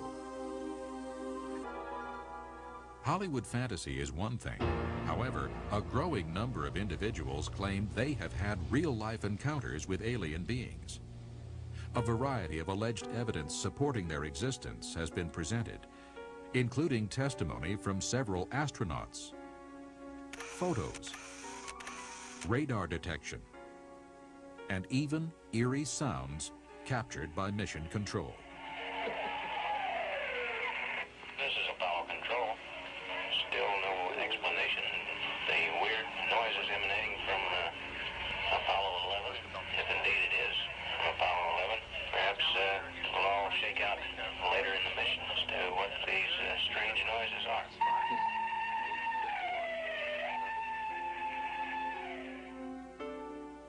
Whether these entities are real, whether they are angels, aliens, or deceivers, is the subject of much debate. One thing we can state with certainty: the phenomenon is growing.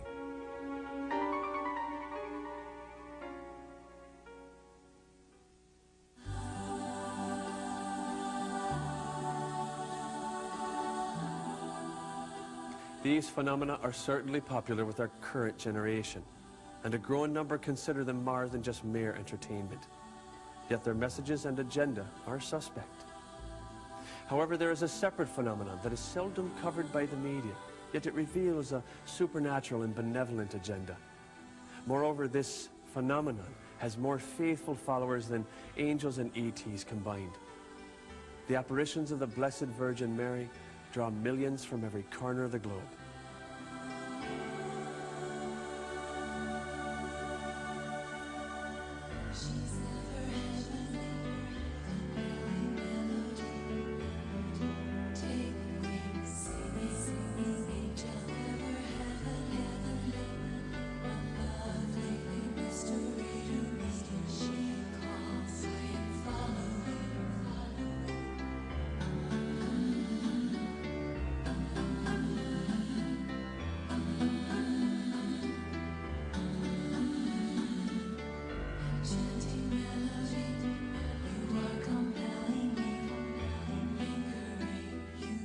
Around the world, reports of supernatural events are drawing millions to apparition sites where the Virgin Mary is said to be appearing. Thousands of visionaries from every conceivable background describe a beautiful young woman glowing in radiant splendor. Her hair's going up. Yeah, she's beautiful. She's real big. Going up? Yeah, she's big. She's just standing there. That apparitions are manifesting. For example, the video Marian Apparitions of the 20th Century documents visionaries during actual encounters with an apparition.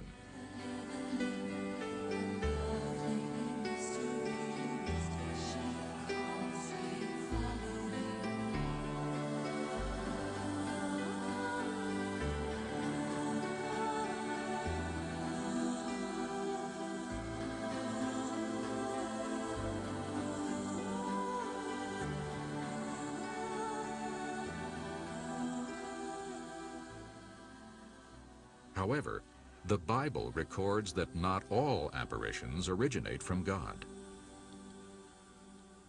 The only way to test experiences that are biblically related is to test them biblically.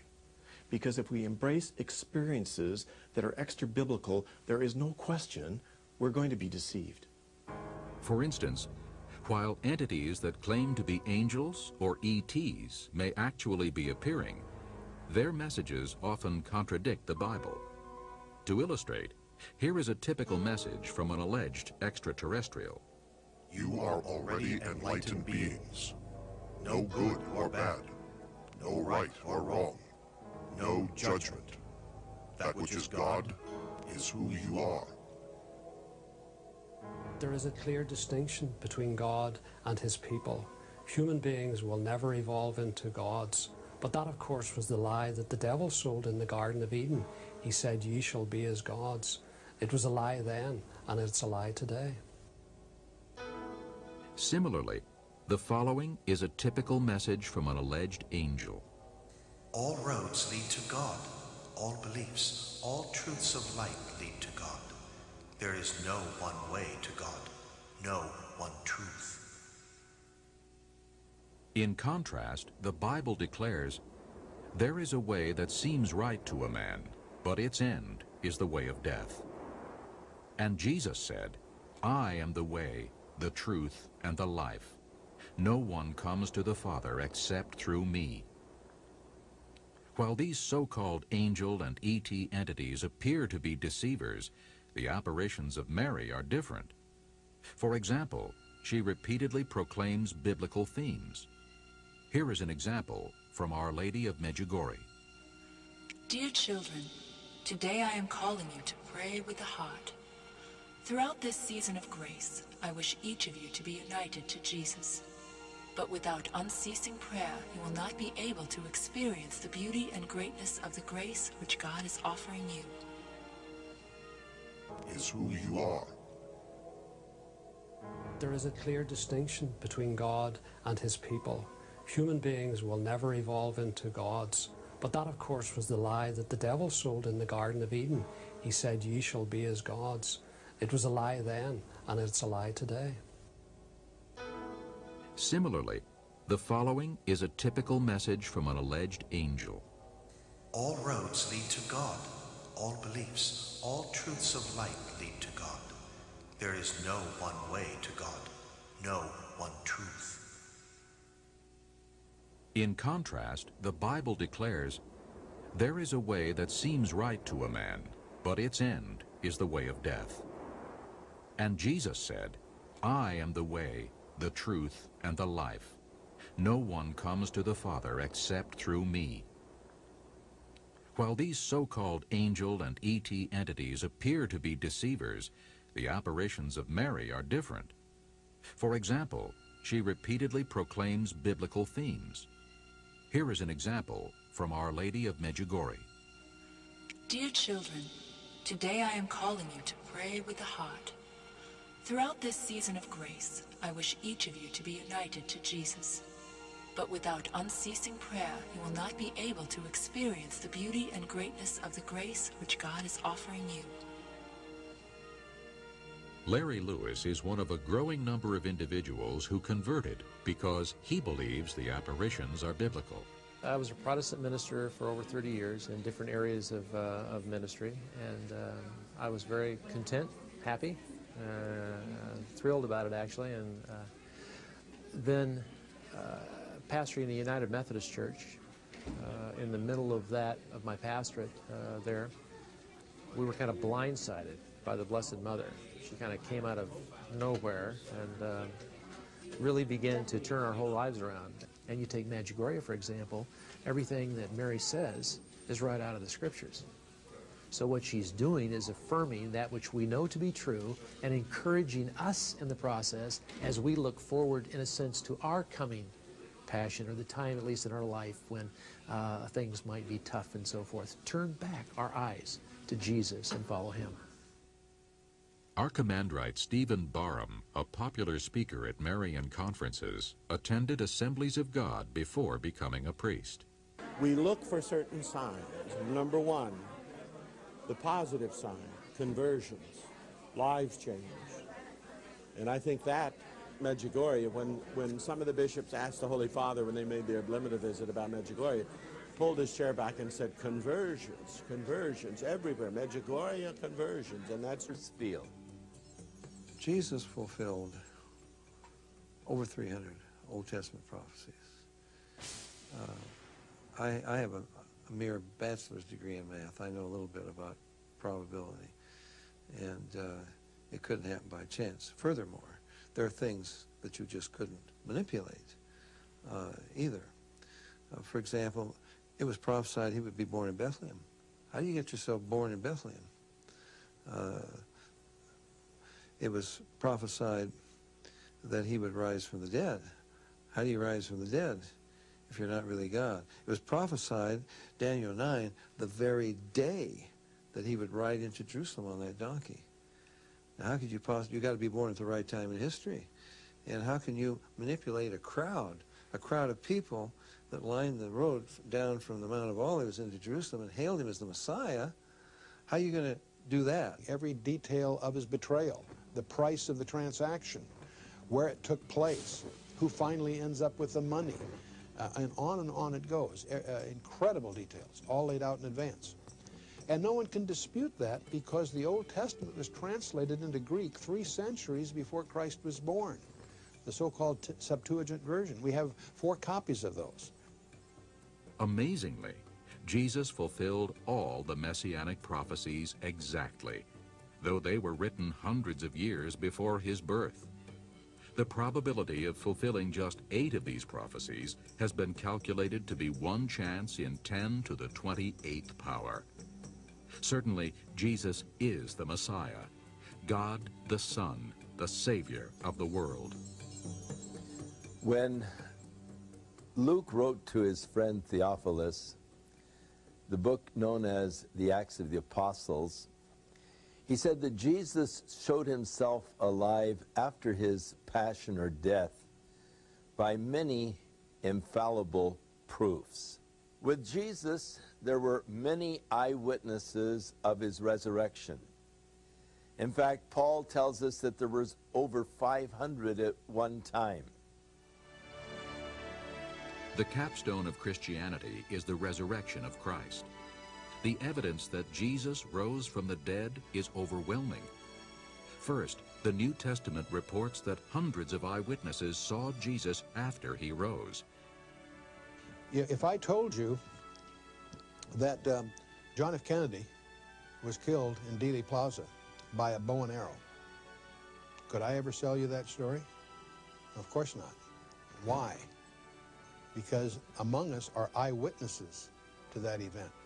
And when Paul wrote his first letter to the Corinthians, among his UFOs. Certainly, Hollywood has capitalized on the world's insatiable appetite for alien life. Films like E.T., Independence Day, Close Encounters, Contact, Star Wars, and Star Trek have regularly led ticket sales.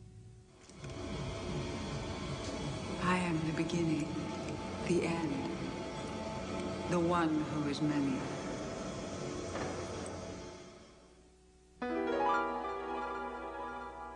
Hollywood fantasy is one thing. However, a growing number of individuals claim they have had real-life encounters with alien beings. A variety of alleged evidence supporting their existence has been presented, including testimony from several astronauts, photos, radar detection, and even eerie sounds captured by mission control.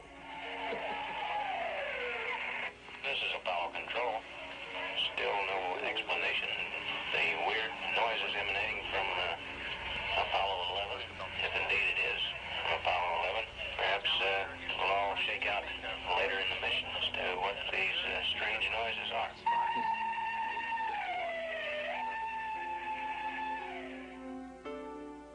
Whether these entities are real, whether they are angels, aliens, or deceivers, is the subject of much debate. One thing we can state with certainty: the phenomenon is growing.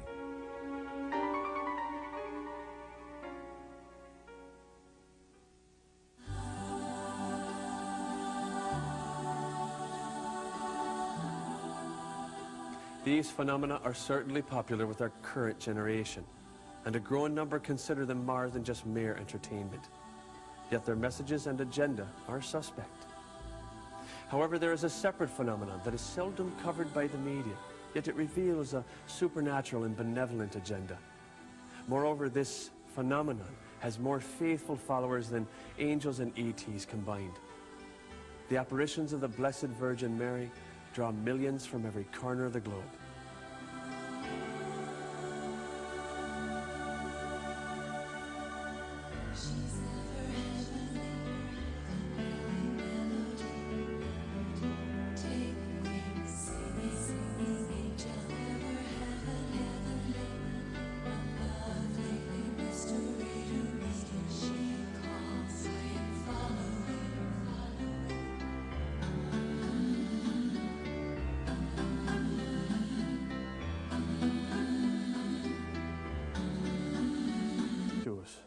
Whether to follow Jesus and Him alone, or to risk following a deceptive spirit.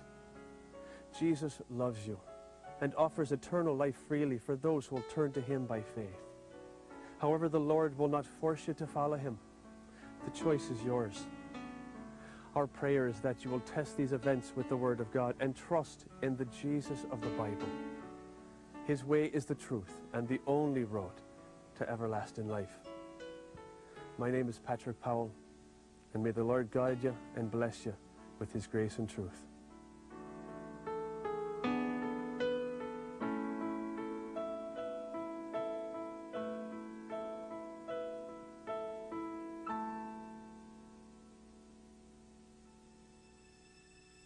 In the morning when I rise, in the morning when I rise, in the morning when I rise, give me Jesus.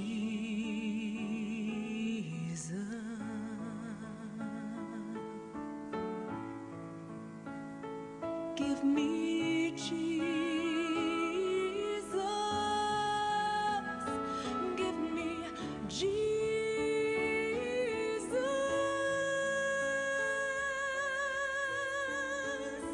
You can have all this world, but give me Jesus.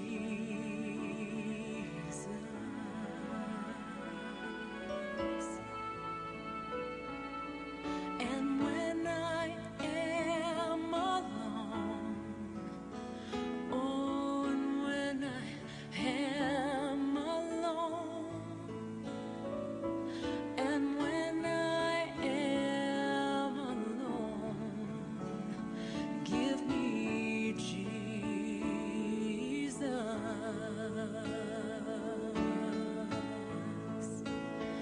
Give me Jesus. Give me Jesus.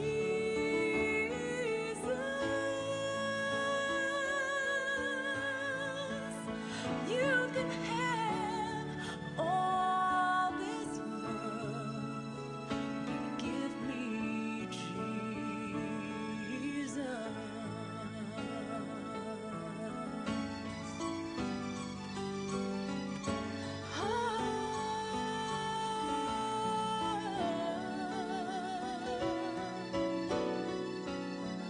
Like full of oil. They have like cups and stuff. Exuding oil by itself? Yeah, it's this is something that's common in Egypt. This happens a lot, and they're used to this. It's really not unusual. It's just unusual that it happened here in America. There's a chance for people to see that there is a miracle here and try to get them to believe in something that a lot of people might not believe in just hearing about it. They say God works in mysterious ways. I saw the Virgin. She came out of the clouds, you know, and I saw her. I saw the silhouette. I saw the Virgin Mary wearing a crown of gold. Mary had turned her silver into gold. This was all sterling silver. The beads and the crucifix, everything is gold. I touched my rosary to the cross hanging outside the home, and it actually turned from silver to gold. And the silent young man himself produces one picture after another of the Mother Mary, along with statuettes, all with liquid coming from the eyes. What do you believe is on that cotton wool? Mary's tears. Tears of Mary. Is it, I mean, physically, what do you believe it is? The tears of Mary. Tears of Mary. You don't think it's scented oil? No. It's impossible. This oil is flowing. It cannot be scented oil. Look at it. It's just flowing. It's coming from nowhere, from the ice. Go take a picture behind it. You called it oil. Yeah, it's oil. It's oil, and the meaning of that is anointing the sick. In addition to supernatural signs, numerous bona fide healings have been recorded. David Parks was healed of terminal cancer while on pilgrimage to Medjugorje. Well, I went out to Medjugorje spiritually bankrupt. I went out with just a few weeks to live. I had a serious illness for 12 years and had 10 major surgeries. And after the last surgery, I was told I had weeks to live. Went out, and that's where I found our Blessed Mother. That's where I found she came. I received a great physical healing, but most important of all, a spiritual healing. And my whole life has been transformed because of the messages of Our Lady, because she all she asks us to do is pray, pray, and pray. All signs point to monumental activity in the supernatural realm. Does the Bible anticipate these end-time events? What role will the apparitions of Mary play in the days ahead? I believe Mary will usher in global peace and unity. She is the key. She has said that her Immaculate Heart will triumph, and it will, and I believe it's very soon. But she did say that in the end her Immaculate Apparition gives us the answer. I am Mary, the Queen of Heaven and the Queen of Angels. Mary is definitely the Queen of Heaven. She's a mother of God. She's our mother. There's no other woman in this whole world that ever could compare to the Blessed Mother. The apparitions often come in the name or the term, the Queen of Heaven. And this is interesting to me in light of the scriptures, because in the Old Testament, Jeremiah talked about very clearly the Queen of Heaven as an abomination before God. Repeatedly in the book of Jeremiah, God himself identifies the Queen of Heaven as a pagan goddess and rebukes his people for following her. My people Israel make cakes for the Queen of Heaven, and they pour out drink offerings to other gods, that they may provoke me to anger. Therefore, thus says the Lord God, behold, my anger and my fury will be poured out on this place. When I hear the title Queen of Heaven, it reminds me of a prophecy from the book of Jeremiah, when Jehovah God rebukes people when they offer sacrifices to the Queen of Heaven, and it was against his will, and he was mad because he's a jealous guy, jealous God, and his glory he won't give to anyone. The only title to Queen of Heaven in the Bible is a female deity that was condemned by God in the Old Testament, in Jeremiah chapter 7 and Jeremiah chapter 44, and I find that title given to the Mary of the Bible as being extremely offensive.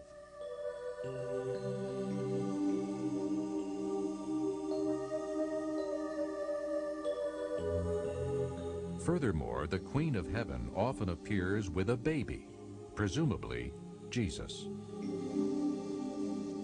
Dear children, here is my son in my arms. I would like to ask you to be a light for all in the year to come. I would like to call you again to live my messages. Sometimes in these apparitions, Mary appears holding a living baby Jesus. Again, I would say these are all deceptions of the enemy. Because Jesus, as we know, was crucified as a man. He's not going to come back as a baby. In fact, the Bible declares he'll come back as a man to judge this world.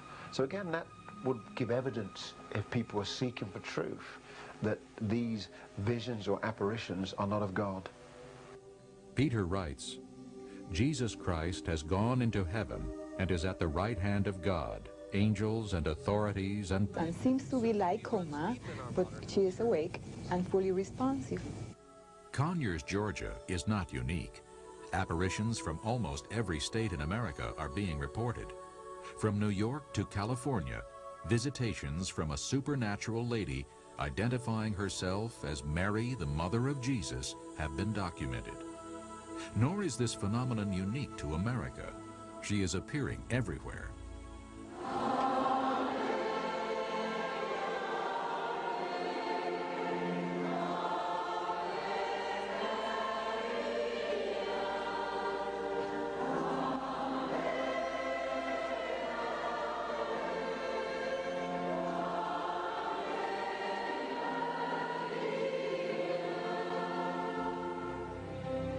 In 1997, Newsweek ran a cover story on Mary's growing popularity. The article states, "In many ways, the 20th century has belonged to Mary. From almost every continent, visionaries have reported more than 400 apparitions of the Virgin, more than in the previous 3 centuries combined. Taken together, these visions point to what the Marian movement believes is a millennial age of Mary." In Lourdes, France, the site of the apparition of Mary that proclaimed herself the Immaculate Conception, 5.5 million pilgrims descend upon the Virgin's shrine annually. Pilgrims come to adore Mary and drink from the miraculous spring. Many reported healings have been documented. The devotion to the Blessed Mother at Lourdes and around the world is remarkable. Poland's Marian shrine, Our Lady of Jasna Gora, draws an estimated 5 million pilgrims a year. Known as the Black Madonna of Poland, she is considered the Queen of Poland by Pope John Paul and the faithful.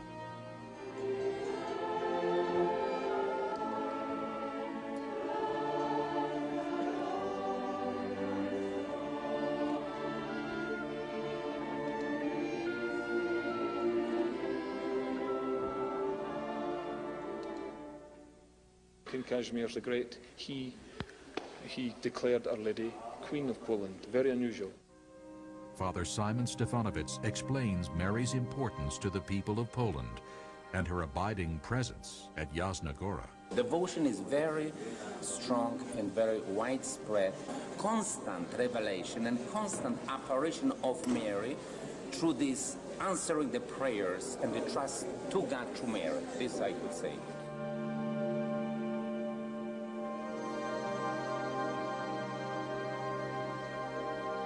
These things are credible, that they are happening. I think without doubt millions of people are claiming that they are seeing visions of Mary. I think it's interesting that in the last 150 years, as the devotion to Mary has increased through the proclamation of the Immaculate Conception and the Assumption of Mary, and more prayer is being directed to Mary, I'm not surprised that these apparitions are appearing. The following of Mary today is becoming worldwide. I believe that it is going not only to become greater in America, but already in South America and Central America, because that's where I've been so many times. It's huge. As a matter of fact, if you don't believe in Mary, you know, you're like a cast-off. The apparitions of Virgin Mary are supernatural. There's no doubt. Beginning in Medjugorje, it's spreading all around the Croatia. And people are devoted to Mary because it is a supernatural power.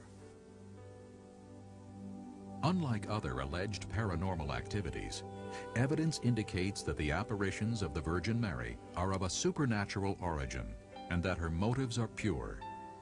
Her frequent messages to pray, turn to God, and work toward peace indicate a benevolent agenda. Also, the good fruits attributed to her appearances cannot be overstated. Many individuals claim that they have drawn closer to God since their encounter with the Virgin. Others testify to the many signs and wonders as evidence that God has sent Mary in these last days.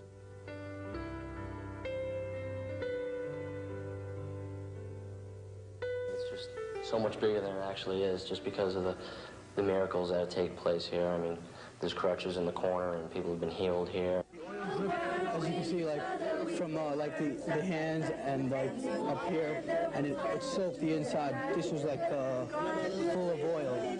They have like cups and stuff. Exuding oil by itself? Yeah, this is something that's common in Egypt.